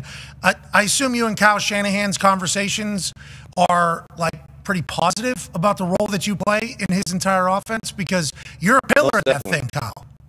Most definitely. Kyle and I, we've been through a lot. This is 7 years now we've been together, and I was part of that first free agency class that he brought in to really turn this organization around, to establish a culture, to start winning and putting together a culture of people that love each other and work hard for one another. And it means so much to me to be one of those original guys and still be here. But Kyle and I, we've had so many great talks behind closed doors about my role. And I was really appreciative of some of the stuff he said. I think it was last week or the week before when he had said that, we got a lot of weapons on this team. And Kyle, talking about me, used to get a lot of more opportunities when I was younger. He's like, but it wasn't because he was younger. It's because we just needed him in that situation. And he knew that he still had faith in me that I can still make those plays today. And I believe he said, when does Juice not make the play when he gets called upon? Man, that had to feel good. That was in a media thing? It's a great feeling to get that from your head ball coach. Was that in the media? Yes. Oh, yeah. That's like, thank you, man. Thank you. Because I assume there's people chirping about you being old, let alone fans, but friends and family and everything. And then Kyle. The last thing I ever want to hear. Yeah, exactly. Especially a fullback position where you still got to thump people. And you're phenomenal to watch, pal. You're phenomenal. Just a freak athlete. You're not supposed to be as smart as you are, as tough as you are, and as athletic as you are. You're an anomaly, pal, which is why I assume you're able to land fashionista icon. The wife is crushing it right now, Kyle. Absolutely crushing it. This is big. She is murdering it, Pat. She is such a bigger deal than I am. When I walk into the stadium now, there are more signs for my wife than there are for me. Yesterday, I saw multiple signs. Kristen Juszczyk is our NFL queen. You don't see nothing for me anymore. I mean, she's got all the fame, but she deserves it, man. She's doing so good. She's working her tail off. And big things are coming for her. Okay, so for those of us that maybe don't fully understand the business behind it, or is this a hobby, or what? Is she launching a store, a boutique? How does this? Because everybody wants her shit. I feel like everybody wants her shit right now, Kyle. Right? Am I reading it right? Yeah. Oh my gosh. The amount of people that have reached out trying to get something has been astronomical. We're still trying to figure out exactly how we're going to approach this. They will be available eventually. But right now we're just kind of trying to work out the whole business end of it, whether she's going to pair with a company, whether she's going to do this on her own. It's really been a lot. And we're just trying to digest it right now. Cause what she's been so great about is, the opportunities she's gotten are just absolutely insane, but she knows right now the number one thing is we want to go win a Super Bowl. We've been working for this together for 10 years, and that's number one on her list. So we're going to take care of that, and then she's going to figure out what exactly we need to do to get her business completely running and, taking care of her stuff. I love that. I love to hear that. Great tag team. Seems like you got a lot of those over in the San Francisco 49ers locker room. Whenever you said that you were tasked with being the first class to build a place that really likes each other and a team that's a culture, it's radiating through the screen everywhere else. And we're happy to hear that your wife's, just building custom pieces too. Yeah. Then you're not committing anything. Right. Hey, you don't have to have 500 pieces of anything. Hey, just custom spots. The allure of it builds because there's only so many of them. Not that I have any clue about that business at all. Nope. At all, but good, pretty good setup. I'll wake up, no joke, at 4 a.m. and she's still downstairs working. She has been grinding, cutting up those jerseys, putting it together. She is committed to this thing right now, and I'm so proud of her. She has just been working her absolute tail off. Hey, showcasing how to be a good husband, too. Did you see every single post was like, excuse me, excuse me, who made that? That was awesome to watch. Romance still thriving. Chivalry's not dead, especially with the football dudes. Go ahead, Tone. Yeah, Kyle, we referenced it earlier a little bit. A couple slow starts the last couple weeks. Any idea why? And if you guys thought about, I don't know, maybe injecting Red Bull or more smelling salts or anything like that to maybe not have to come back from down 17? Yeah, maybe just meth. Man, I don't know if you can get any more smelling salts. I think George Kittle sniffs all of them before anyone else can get to them. But ideally, we would like to get off to a little faster start. For whatever reason, that hasn't been the case these last 2 weeks. But definitely something we're going to address, going into this next game. But fully confident and however we need to handle it, that we'll be able to pull this thing off. Okay, the first bye week when you're the number one team. Yeah. And then you guys play against how you played against Green Bay. And then what happens right here? Is there anything to that? You're a smart guy, Harvard guy. Is there anything to the rust thought or maybe mentally checking out for a couple weeks and then trying to check back in mentally whenever there's a team that has been living off desperation for the last 5-6 weeks? And same with this Detroit Lions team that's been riding momentum. It's hard just to flip the switch, but you guys are obviously talented enough to do that. Is there anything to that, you think?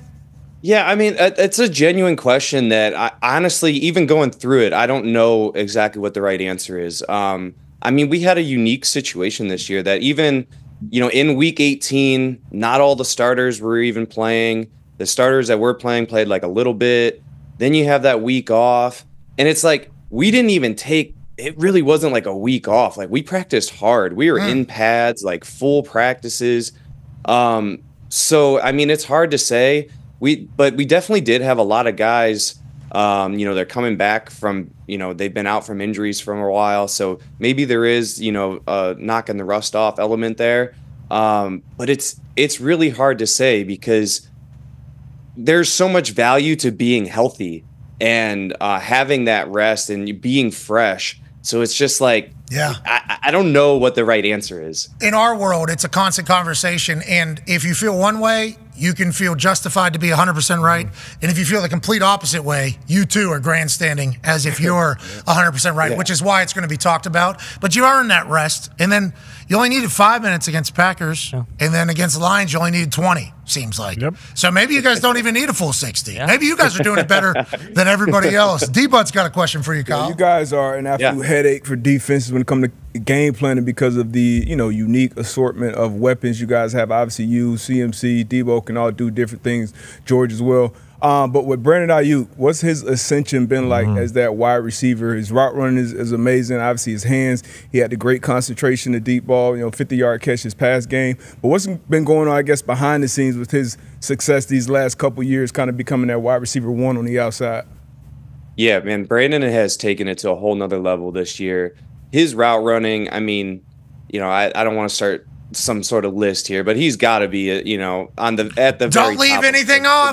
Don't leave anything off. He's got to be one of the best route runners in the NFL, man. He is really, truly special. And like you said, he really has become that wide receiver one. Like he is that guy that he can go out there and he can beat man coverage against anybody. He's dynamic. He's a playmaker. I mean, the stats are insane. I think he finished, 7th in the NFL in yards, but he was like 30th in target, third fewest at catches of like those guys. Like it's insane the efficiency that he's had, and just what an incredible athlete and what a hard worker he is. I mean, it's been really cool. I've had a locker next to Brandon for the past 4 years, and his rookie year during training camp, we both pulled our hamstrings at the same time. So, like, I really feel like and at the time, like, we're going through rehab together, and I really got to know him as a young guy and have been with him throughout this whole thing. And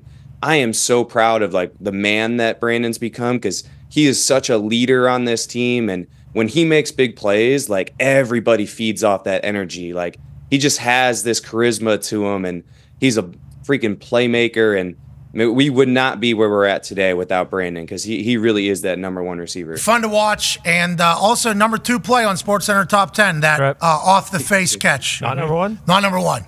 Lamar threw a completion to himself. I watched his locker mate, neighbor, Brandon Ayuk, watch himself not make number one. Seems like he's a hilarious human, huh? Yeah, good moxie. Very, very funny. Yeah, I don't know who does the voting on these SportsCenter's top 10, man. Well, actually, I think I said a guy's name one time on this show, and then there was quite backlash to it all. But let's talk about another human on your particular team. We're talking about backlash. Second year, Brock Purdy, and we heard Fred Warner in his post-game interview say this. Heck of a game manager. Wow. Managed the heck out of that game, boy. He the reason we're going to have a chance to win us a ring. I love him. And then we saw your tweet about Brock Purdy managing to get you the ball on that fantastic, ridiculous play that he made, and you caught the ball. Just everything he does is seemingly great. And he's only in his second year. Great catch by you as well. He's only in his second year in this entire thing. And that kind of gets left out of the conversation because the expectations, I think, for your team are so high. What do you see behind the scenes, though, that maybe people that don't understand the Brock Purdy stuff don't really get? Like, because on the field, from what I'm watching, I see energy. I see him getting mad at people, teammates, like holding people accountable. I see him getting excited. I see him making the right decision. I see him putting the ball in a keyhole. Yesterday, I saw him scrambling and running all over the place. Like, everything on the field seems to be like, hey, this is a guy. Behind the scenes, we don't get to see much or hear much of him. What is he like? We know he dresses like somebody who's either Evan Fox or somebody that goes to Harvard on his way into the office to sell some accounting, some accounting job. But what is he like, and what do people kind of miss, you think, in the whole judgment of him? Well, first off, I appreciate you going to bat for him last week. The hate for him, I don't understand it. I can't figure it out, man. Like, if you watch 49ers football, if you've watched it the last 2 years and you watch Brock Purdy play, like, I don't understand where you can even bring the hate in. Like, this guy has been incredible. Like, he is a playmaker, and this game manager tag, it's baffling. You guys are running with it, though, huh? In the locker room, everybody's like, you guys are running with it, obviously, because I think Bosa even said he's the greatest game manager of all time. It seems like you all are kind of mocking it right now.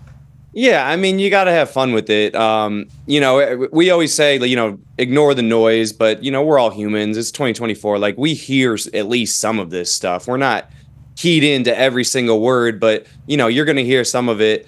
But behind the scenes, I mean, Brock, he is the most humble, hardworking guy I've been around. I mean, we'll have install meetings, and, you know, we break up. You're going off to your next meeting, and Brock is still sitting in his chair looking at that play sheet. Like, everyone is, like, out of the room, and he's still just dialed in looking at it. And it's every single day like that. Like, he is so locked in and so serious. Like, he takes this job so serious. Like, anytime he speaks to the team, it's always about how he doesn't want to let us down. He doesn't want to let down the guys that have been doing this for so long. And he just has a maturity about him and an understanding of, you know, the magnitude of this and how important it is, and how tough it is to get these opportunities. So I appreciate that from him so much. But man, I truly, truly don't understand the hate for him. And everything, all the numbers, if you watch them, like, they go against every narrative. But people, I don't know if it's the draft, you know, being the last guy picked in the draft, if it's because he's not, you know. But then if it's the last guy in the draft, then you're just a mark pretty much to be like, the NFL scouts know everything that they're talking about. Then you're a bum if that's how you're thinking. Right? Yeah. So, like, every single reasoning for thinking, I could counter-argue to make it sound like you're a bum if that's how you go about forming your opinions. You're a mark. You're actually not intelligent every single time. I don't understand. 100%. Honestly, anybody who come out when they come at him with this hate, like, AJ? In my mind, you don't understand football. Like, you're not getting it. So, whatever, people can say what they want, but this guy just led us to the Super Bowl. And he's going to be the reason that, you know, if we win this game, it's going to be because of Brock Purdy. Oh, hey, that's a sweet quote right there. And Brock Purdy hears everybody sticking up for him, too. Does he keep the noise out mostly? Sounds like he's super mature, locked in. Has had to have heard some of this, though. Had to have. You guys. Yeah, I mean, we're all human, so you're going to hear it. And we live in that age of social media that, you know, you're going to see some things. But he is fantastic at diverting that and really just focusing on, you know, what are his guys saying? And the people that really matter, the people that are around him, work with him every day, like, how do they feel about him? And you see all of us, we're all going to bat for him, online, in person with him. Like, that's our guy. Like, we love Brock, and he gives us all opportunities, and that's all you can ask for. That perspective about only appreciating the feeling of the people that care for you and that you care about is a very mature one, which is what we've seen from Brock seemingly since day one. Last pick of the draft, if he stinks in practice, he's getting cut. He's playing in the UFL. Yeah. He's playing in the UFL. He stinks in practice. Now, in his second year, back-to-back NFC championships and in the Super Bowl. This is a beautiful story. It's going to be a movie someday. We need to appreciate it. Go ahead, AJ Hawk. Kyle, when you were on the sidelines watching your defense play, were you surprised at all a couple times when the Lions may have gone for it on fourth down? I mean, yeah, definitely. We had talked about it going into the game that these guys were going to take chances. They're going to take risks, you know, be ready for some flea flickers like they ran, some double reverses, some fake punts, you know, going for it in, you know, sketchy situations. So we kind of expected that. Honestly, I was thinking on the sideline, like, man, I hope they do go for it because that was just going to give us an opportunity to get back in the game. You know, if they do kick those field goals, that's going to make it tough. They make it a 3-score game again in the second half. That's hard to overcome. I'm at the end of the day, you know, if they do get it, that obviously would have hurt. But I'm happy that they took the risk and, you know, gave us a chance to get back in it. Dan Campbell, have you got a chance to meet him? I haven't. No, I haven't. But I mean, a ton of respect for the guy. And look what he's built. It's hard not to respect him. Like, I mean, as blue collar as they come, says all the right stuff. Seems like he's got respect of all his players. So, you know, it seems like he's doing some really good stuff there. Feels like your team and their team kind of built in the same image, you know? So we're going to try to be explosive. We're going to try to run. Or we're going to try to be hard-nosed. We're going to try to run the ball, have some explosive plays if we need it. Feels like what the Lions have tried to build, not saying that they mimicked what the Niners, obviously everybody should try to do what you guys have done, but similar philosophies, feels like. Same with the Ravens, similar philosophy. Yeah. Same with the Chiefs this year, similar philosophy. Everybody's trying to go back to that hard-nosed style of football. Have you experienced that and have you seen that as obviously a team that has basically never wavered in this particular style of football? Yeah, I think, I mean, it's no surprise that those are the four teams, you know, that are left at the end of the year. At the end of the day, like, football is about physicality. You can't avoid it. Even as we, you know, spread the field out, guys get lighter, they get faster. Like, at the end of the day, you got to hit somebody. You got to put your face on someone. And I think it's the teams that embrace that will continue to be the successful ones. How do you feel this late in? Feel good? I feel fantastic, Pat. I really do. I don't know what it is. I've tapped into something that I feel better at 32 than I did at 26. I just really seem like to have figured out what my body needs, and I'm ready to keep this thing rolling for a long time. You doing like red light therapy in the morning, cold tub, hot tub, we eating special? Every day. You got to get in that cold tub up to the neck. I'm in that red light twice a day, every day. Wow. Lots of different things, man. What's the diet? Are we on a special diet right now? It's nothing too crazy, honestly. Like I keep it pretty low dairy. That's kind of like my only restriction. I'm obviously eating good. I do grow a lot of my own food. Like I grow a lot of my own vegetables. Which in the kitchen, like you have one of those things that hangs over the counter, or are we talking back? I have a hydroponic garden in my in my living room. So it's Harvard, pretty cool. So Harvard. Yes. This is it right here. How are we growing? We're pretty good. We got a green thumb over in that. Oh yeah. I've been doing it for years. But I mean, this is the science behind it. Like homegrown vegetables have up to 2.5 times the amount of nutrients than the stuff that you're buying from the stores, just because stuff that you buy from the stores, it has to get picked so much earlier, and then it's sitting on a truck for weeks and all that until it gets to you, and it's not getting that sunlight, it's not getting that nutrients. So we try to, you know, stay away from that and eat as much as I can that I actually make. Yeah, and it feels like you just dropped us into another war there, but I want to let you know I'm on your side. Whenever this whole thing goes, I want to let you know I'm on your side. I don't know if this guy's grown his own vegetables, but certainly health is a conversation. Go ahead, Ty. Yeah, Kyle, we had George on last week, and he said leading up to the Packers game, just based on like practice and everything, that he thought Debo was going to go for like 100 yards and 3 touchdowns, and obviously he gets hurt there early. And it was pretty clear that, you know, what he is to you guys' offense, like, is imperative in terms of moving guys around. So a lot of people were assuming that maybe that had to do a little bit with the way the Packers game shook out. Obviously, Debo plays yesterday. What is his health looking like moving forward? And also just how important is he to the offense overall? Because obviously George saying something like that, we know how incredible Ayuk and you and McCaffrey and all those guys are, but it really does seem like Debo is kind of one of the guys who, like, you guys, everyone looks to in terms for you guys to really get going. Yeah, I mean, Debo is such a centerpiece of this offense, and I spoke earlier about how Brandon gets everyone fired up when he makes plays. I mean, Debo, oh my gosh, every time he touches the ball, he seems to run somebody over. Guys seem to bounce off of him. And that gets all of us fired up. As far as health, I mean, he looks incredible. Like he came out of there healthy. It just so happens that after one of his plays, I was blocking for him on a screen. I helped him up, and I slapped the hell out of his shoulder right where he was hurt. Hey, welcome back, week. Man. Boom. You know how that is. Or like, so a guy gets dinged in the head, and you slap him across the helmet. Good job, buddy. You know. I apologize, but it didn't even seem to faze him. So I think he's going to be good to go. But the thing with Debo is, like, when he's out, it's such a trickle-down effect because he plays so many different roles and we put him in so many different places that it's very game plan specific. And so when he's not in there, you're not just losing one position, you're losing multiple, where a lot of different guys have to step in now and take over that role. So if we can have him healthy and out there, one, it just adds such a dynamic piece to our offense, because he's by far one of the best humans on earth with the ball in his hands. It's absolutely incredible. But two, it makes it so much easier for us as an offense, because he can handle so many different positions and just like the mental part of it.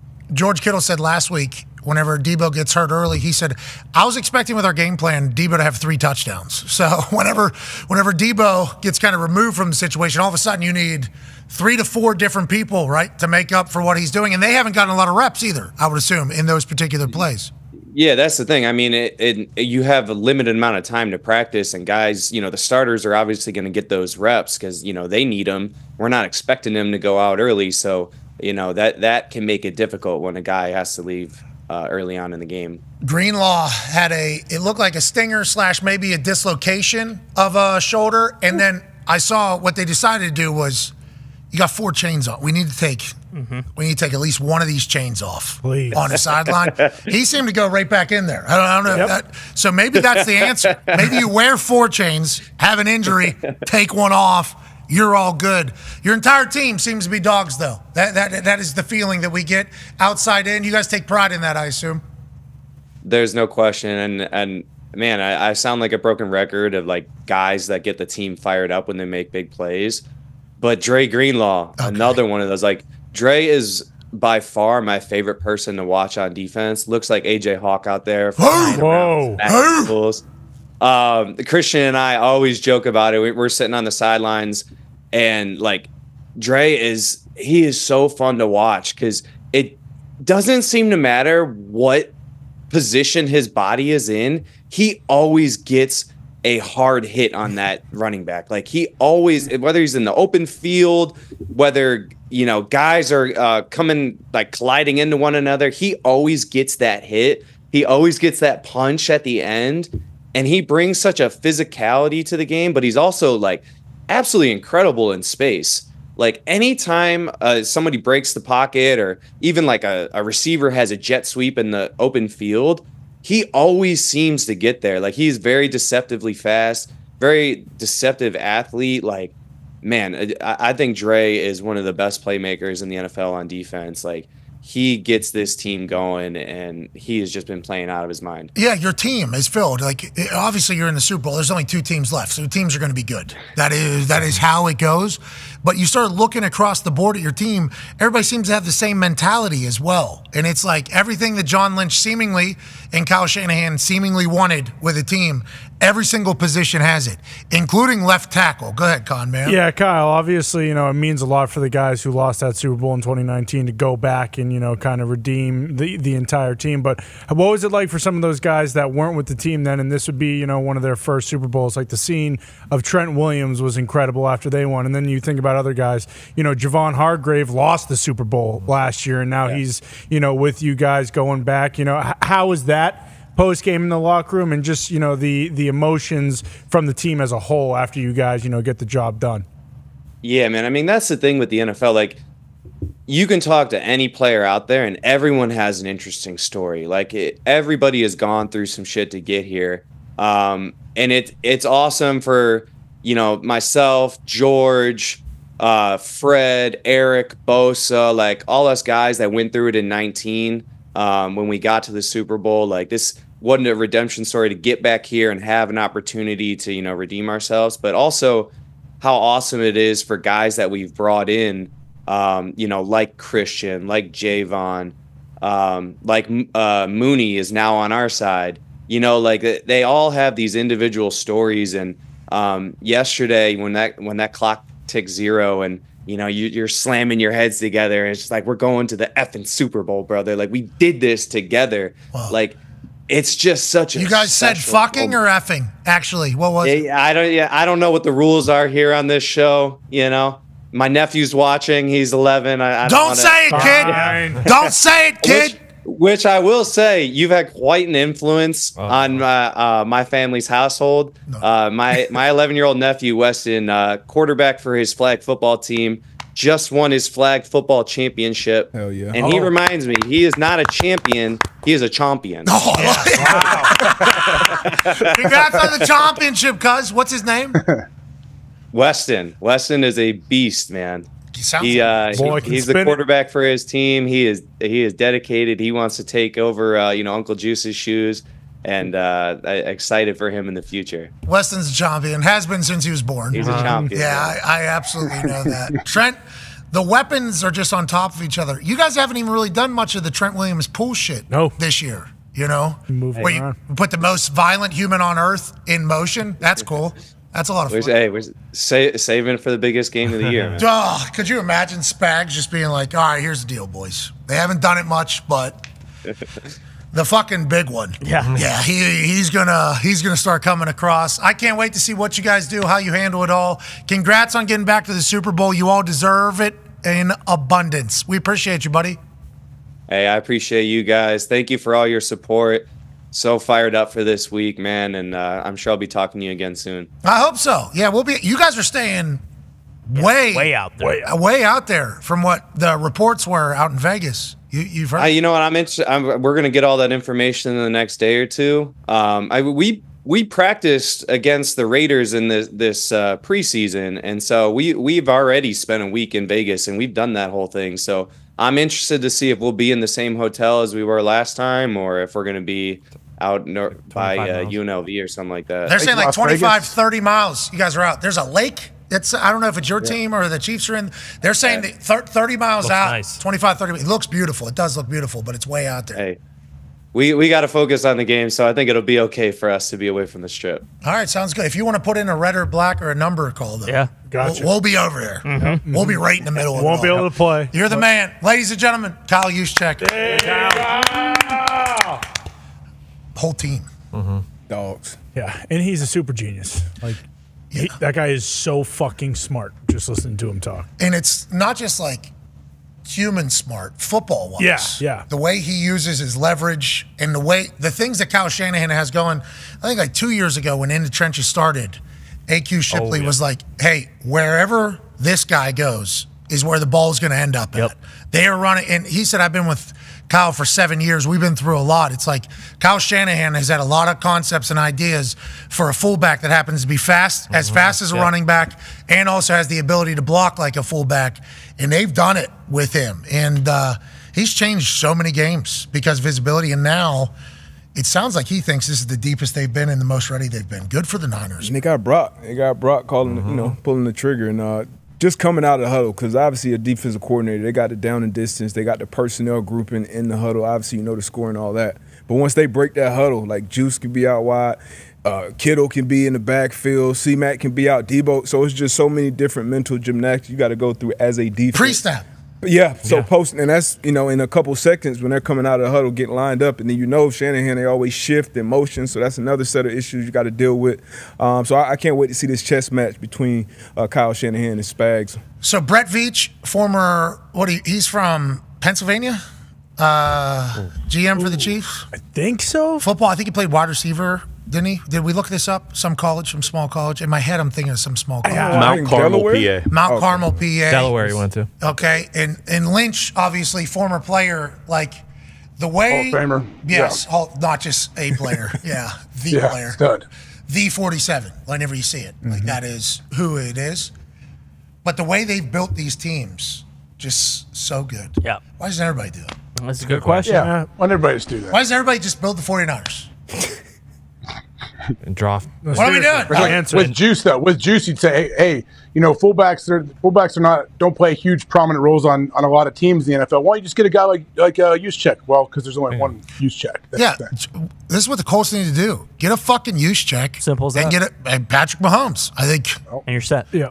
And then we need a Kelsey or a Kittle. Bingo. Seems like that is a part of every team. Trade a couple picks for the best running back in the league. Middle of the season, they trade for Christian McCaffrey. Do you remember? And then he became option one. Oh, yeah. Not only in the backfield, throwing the ball, catching the ball. In that entire team, the immaturity of that locker room to take in Christian McCaffrey and then Christian McCaffrey be the star. And we're talking about all these other stars. Ayuk was there. Debo was there. Kittle was there. And they're just like, yep, this guy's now the star. And everybody's like, okay, I guess if this is going to help us win games, let's do it. It's like that mindset is not normal, especially when you got big names everywhere. And they've had a couple contract things that have taken place over the last couple of years. But as soon as that gets settled, it seems like they're all, boom, we're just moving along here. It's beautiful. It's remarkable what Lynch has built. They got to win one, though. Yeah. Which is the next statement every single time, AJ. Especially with Brock on a rookie contract, all of that. Yeah, I'm sure over these next 2 weeks, they will feel that. They'll feel it mounting. Let's see who handles the pressure. Schefter brought it up earlier. When Patrick Mahomes is on a rookie contract, they went to the Super Bowl, won one. Joe Burrow on a rookie contract, won to a Super Bowl, lost one. Right. Jalen Hurts, rookie Super Bowl, they make it. Rookie contract, they make it, they lose one. Justin Herbert, rookie contract, they didn't make it. They didn't win a playoff They game. didn't win a play. Well, That's the difference. That's the difference there. And that's what Harbaugh's going in to figure out. Yep. And I think he will be able to. His job. Hey, Schefter said earlier, if it wasn't Harbaugh, it would have been Vrabes. Yeah, and then he kind of alluded to maybe some surprise hirings as well with Seattle and the Commanders? Definitely surprised because all of us just have Ben Johnson at the Commanders and Dan Quinn at Seattle, seemingly from the jump. This has been the conversation. And then he said, I would bet at least one of those is not going to be the case, maybe two. And then he said, Bill Belichick hasn't been mentioned for either job yet. It was like...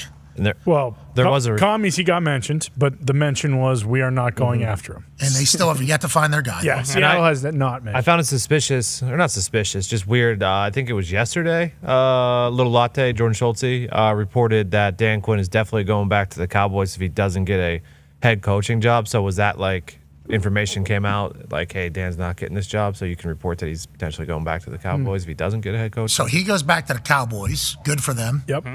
Aaron Glenn and Ben Johnson seemingly going to be back for the Lions. Good for them. That's huge. At least one of them, for sure. And then- one of them's definitely. And Mike McDonald. A lot of people are DC thinking to Vrabel. McDonald's going to get the Seattle.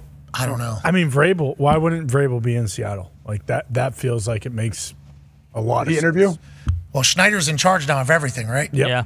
So, Yeah, but the non-football people kicked out Pete, so do they want right. they want Braves? No, football people. people forget. I can explain to you, even you guys. I can explain something to you, and you're still not going to fully get it. No offense, he said. Yeah. To the radio people. True. That's like the first Pete Carroll thing I've ever heard where he's been like, Yeah. there's You levels. guys don't get. I'm you smarter you than don't you. get it. You don't get it. That was beautiful. All right, a couple other stories happening around the NFL that we haven't got a chance to chat about. Kellen Moore is now the offense coordinator for the Philadelphia Eagles. Go, Kellen. Vic Fangio, defense coordinator for the Eagles, fresh out of Miami, which allegedly, players and he did not mesh well via numerous reports, kind of the case. He's in Philadelphia.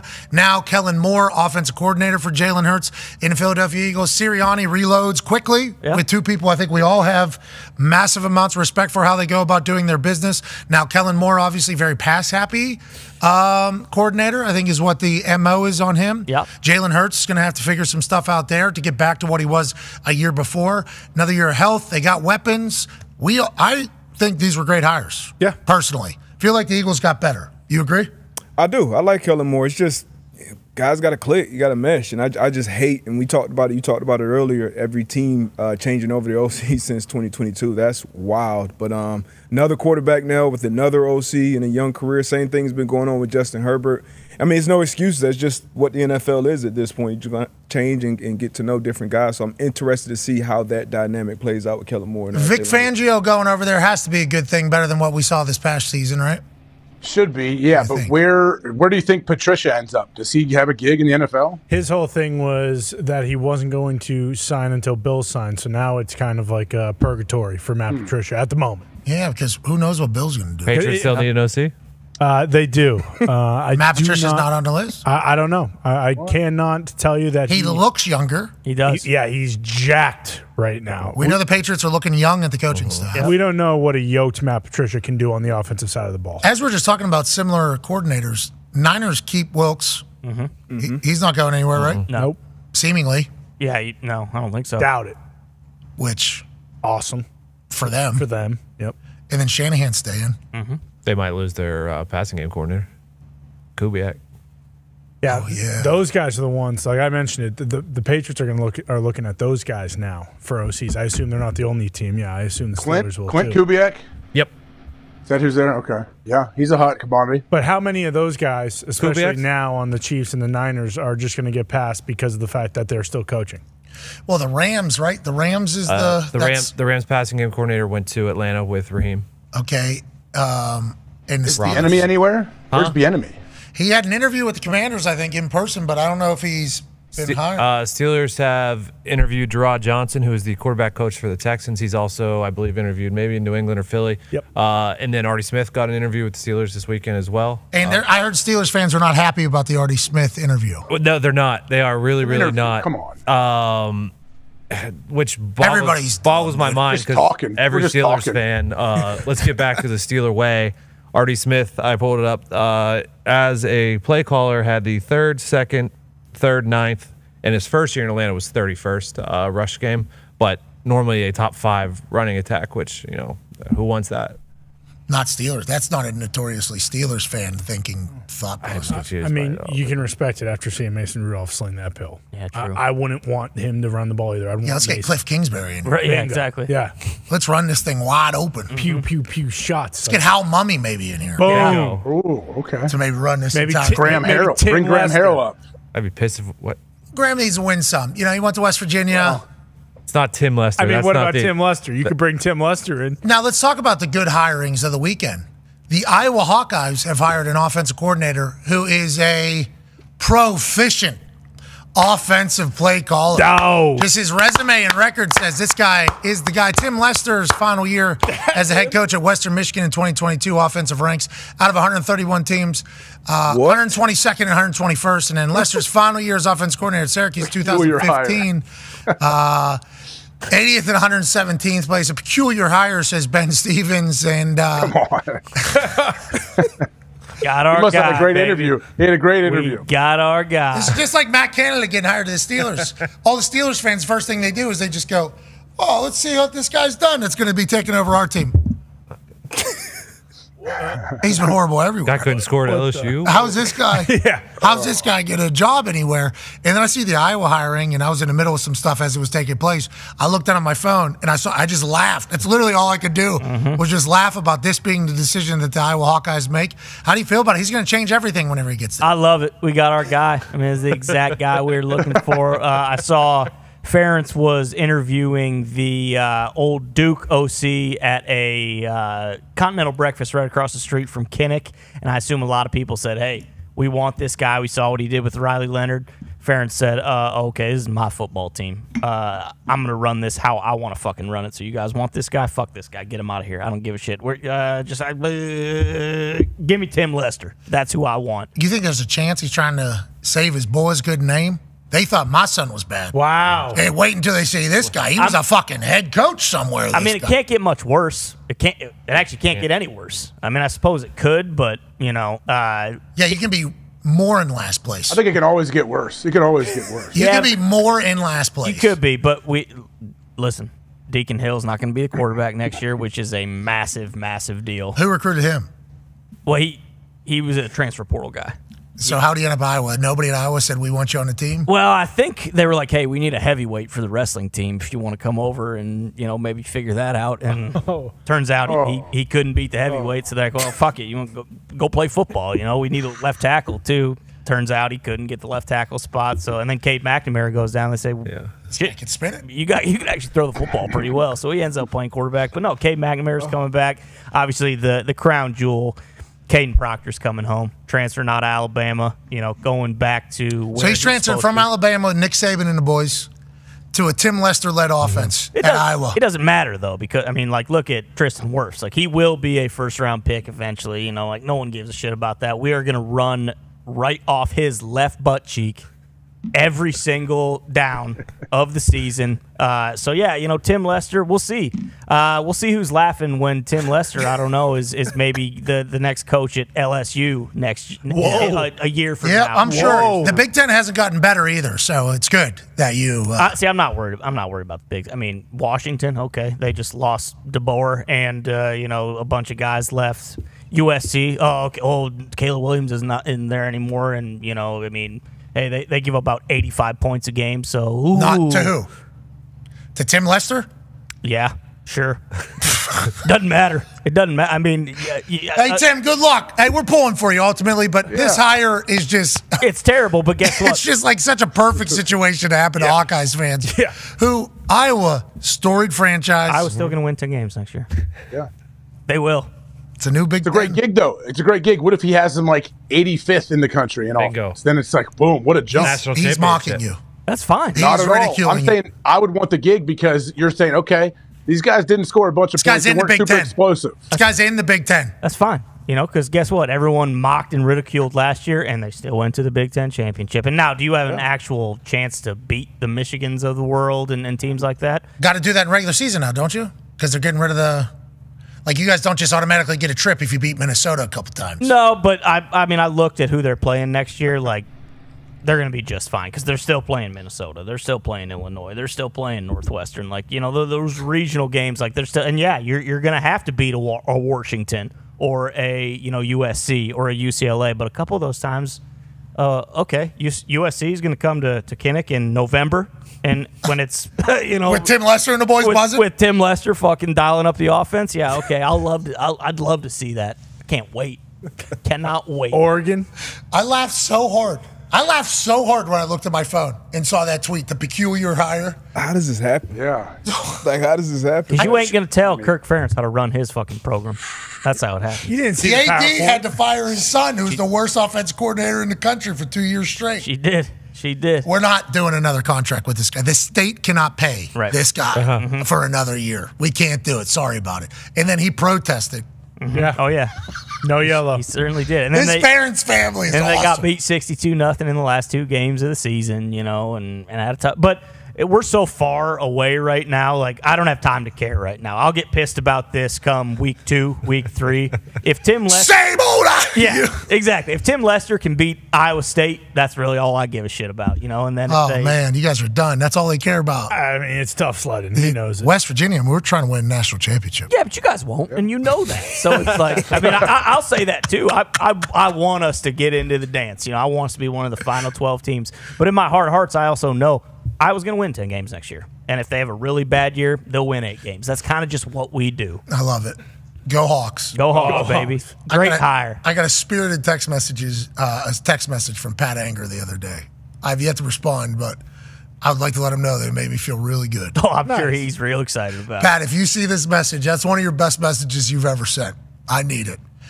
I'm just now catching up on everything that has happened over the last few weeks. Insert motivational speech from Pat Anger, and then sign out in Pat Anger style. Keep it he's the man. Iowa has so many legends that I have so much respect for. I mean, let alone Pat Anger and Dallas Clark and George Kittle and Hawk. You go through Hawk and Jack Greenway, Abdul Hodge. Yeah. Mitch King was like Yonda. Yonda. Bob Sanders. Yeah, oh, gosh, yeah, Bob. Just like so many stallions have come out of the Linderbaum. So many stallions have come out of there. And now, listen to Ty. We're going to beat Iowa State. Okay. All right. The way Iowa has produced NFL talent. Oh, yeah. Impressive. That's what I'm saying. How does this happen? Like, how do they not have By the way, they're a saying, better pick? Well, if you look at it, most of the talent they produce in the NFL is offensive linemen and defensive guys. Not a whole lot of skill position guys. Tight ends for sure, but look at Kittle's fucking stats when he was at Iowa. Dallas Clark played linebacker there for a year. Yeah, exactly. Laporta's stats. They're saying Cooper DeJean might be the first corner off the board this year. Yeah, and then that's the thing is he's basically the only guy the defense is losing, and obviously he's going to be very tough. Why wasn't he playing both ways like Travis Hunter? Good question.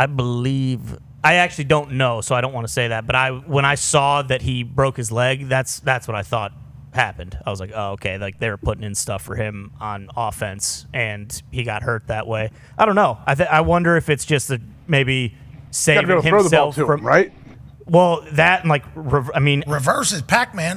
Pac-Man. He got like 2 or 3 carries, and I think he averaged like 15 to 17 yards. So like they used him a couple times. So they're never doing that again. Obviously, it's Brian Ferentz offense. Well, that's part of it. That's too many yards. That is too explosive. And that's a first down. One play. I do think they were probably trying to save him from himself because they knew he was going to be a first-round pick, and he was an incredible state champion quarterback 3 times in high school. Like he would have been.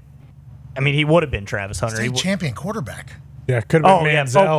Believe me, that is my biggest gripe. Is like they'll have guys who are The unbelievable fuck are we athletes doing? at quarterback in package for Iowa, 'em. and they get recruited, and then they immediately they almost never let them play quarterback. They always either move them to defense or.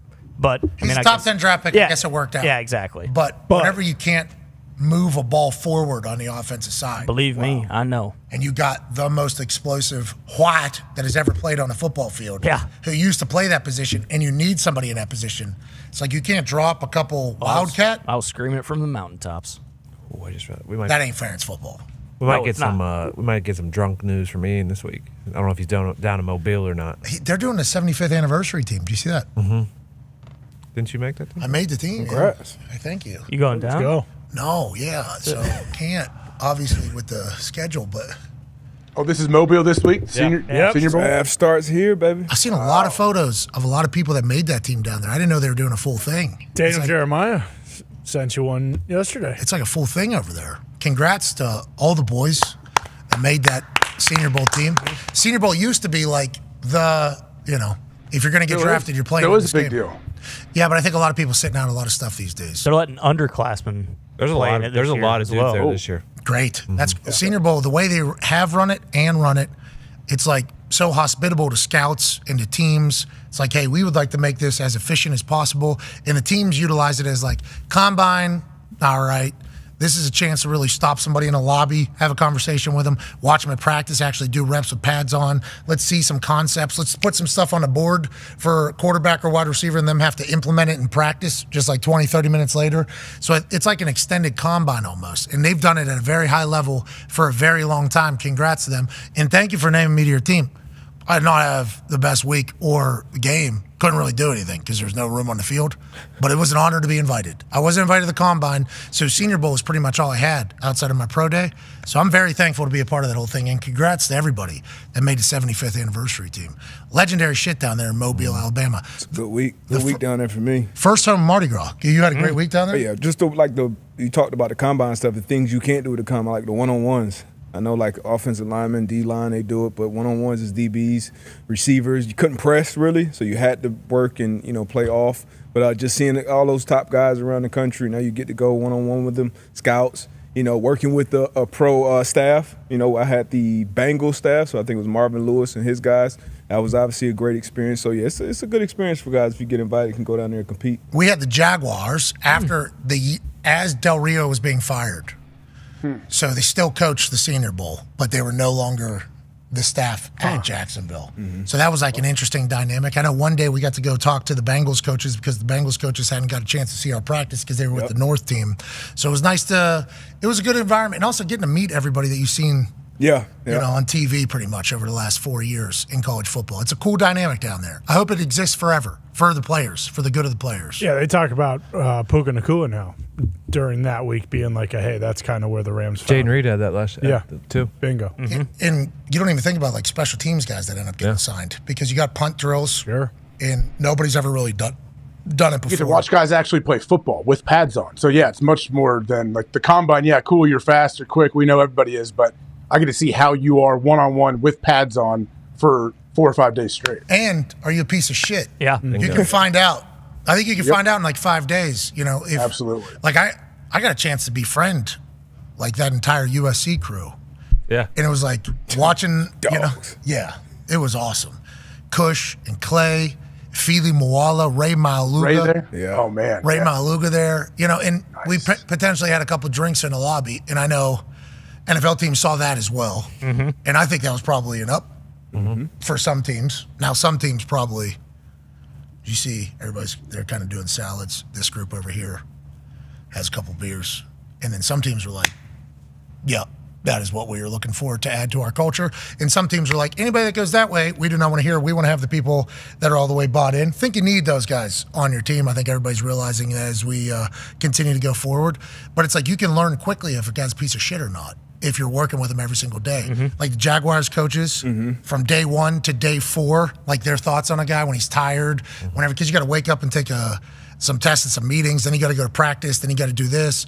It's like you can learn. I think it's great. I think it's brilliant. I think it's good for guys. The only thing it does is potentially expose assholes and guys that don't have a lot of talent. And that's good for the NFL. Yeah, I was going to say. Scouts and Ian time to get together and booze, too. It's another time they can hang out and go hang out all night and somehow get up and watch practice. Yeah, and Ian doesn't have to watch shit. He's just literally down there networking. Yep. That's all Ian's doing is boozing the whole time. That's all Ian's doing. Smart. All right, let's get the hell out of here. We'll be back tomorrow with a Big Time Tuesday. I think we have a huge guest tomorrow. Really? I think so. Massive. Like, huge guest tomorrow. I'm not going to say it because I'm not 100% sure if it's confirmed.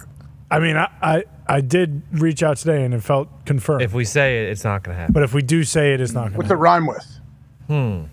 Smote. Oh, first name, last name. You just said it. Smoke. The whole thing.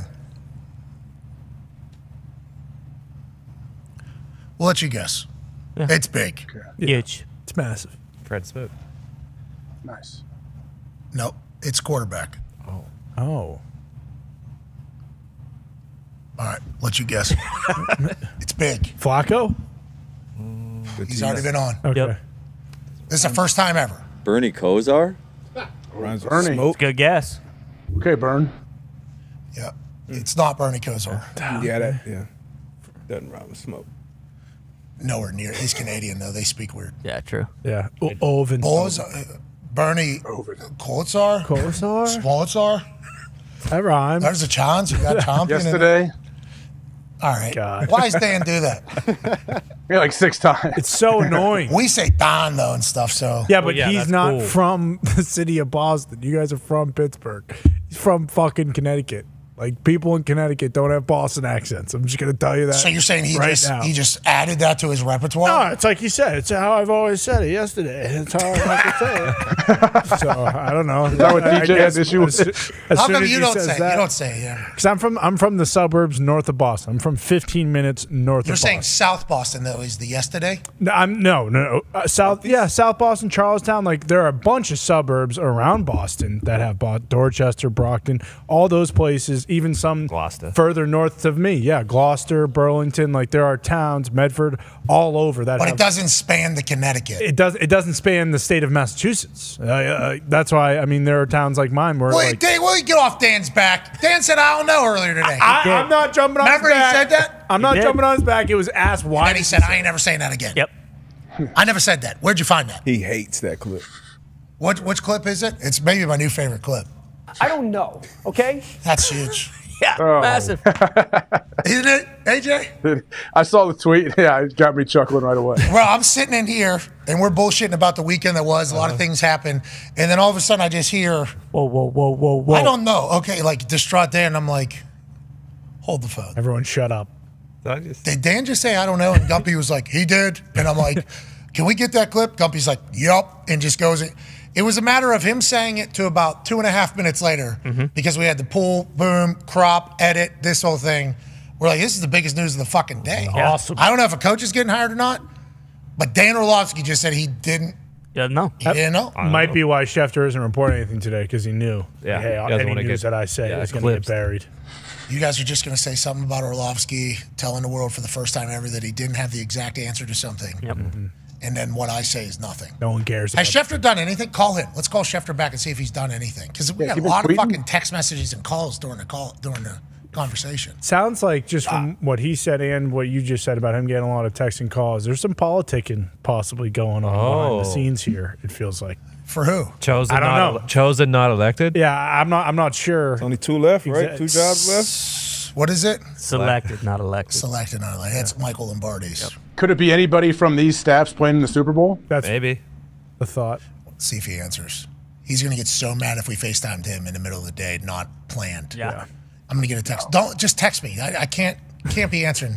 My phone battery. He said that to me one day when I tried to FaceTime him in the middle. We were over there. We're like trying to get an answer. And we know he has the connect to this person. And like, how should we be talking about this? You know the answers. We don't. And he hits the fuck you button on. And then I get a text. It's like, you can't do that. He's like, text me. Okay, I got a full thing. And you're going to kill my battery too. And we're like, that's when the whole. Yeah. Need the portable. Need the portable batteries. What? Hey, How does he not? CSP didn't make Took him a this? while. he had the magnetic deal that he stuck on there all day long. His friends at the Pat McAfee Show might have sent him a couple portable chargers, depending which one he likes. Who knows if he's gotten it yet or if anybody's told him to open his mail. Somebody needs to put on his calendar. Yeah. Open box of mail. But that'll get on there someday. Let's get hell out of here. Tomorrow's huge, though. Need to know that.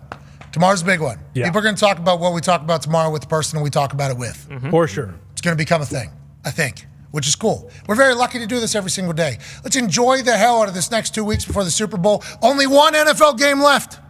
Jeez. And it's the big one. Damn. Big shout to Top Golf. Welcome to the program. Love you, Top Golf. Big shout out to Verizon. Obviously, Verizon has the greatest coverage on earth. Get Verizon home internet for blazing fast and reliable home internet. Cut the cable. Switch to Verizon home internet. The price is the price, guaranteed. You don't need to worry about unexpected price hikes. Thank God. From Love your that. friends at Verizon. Shout out to them. Shout out to you. We'll be back manana. Be a friend. Tell a friend something nice. It might change your life. We're in this thing together. Right, AJ? Absolutely. We always are. Team on me. Team on three. 1, 2, 3. Team. Goodbye.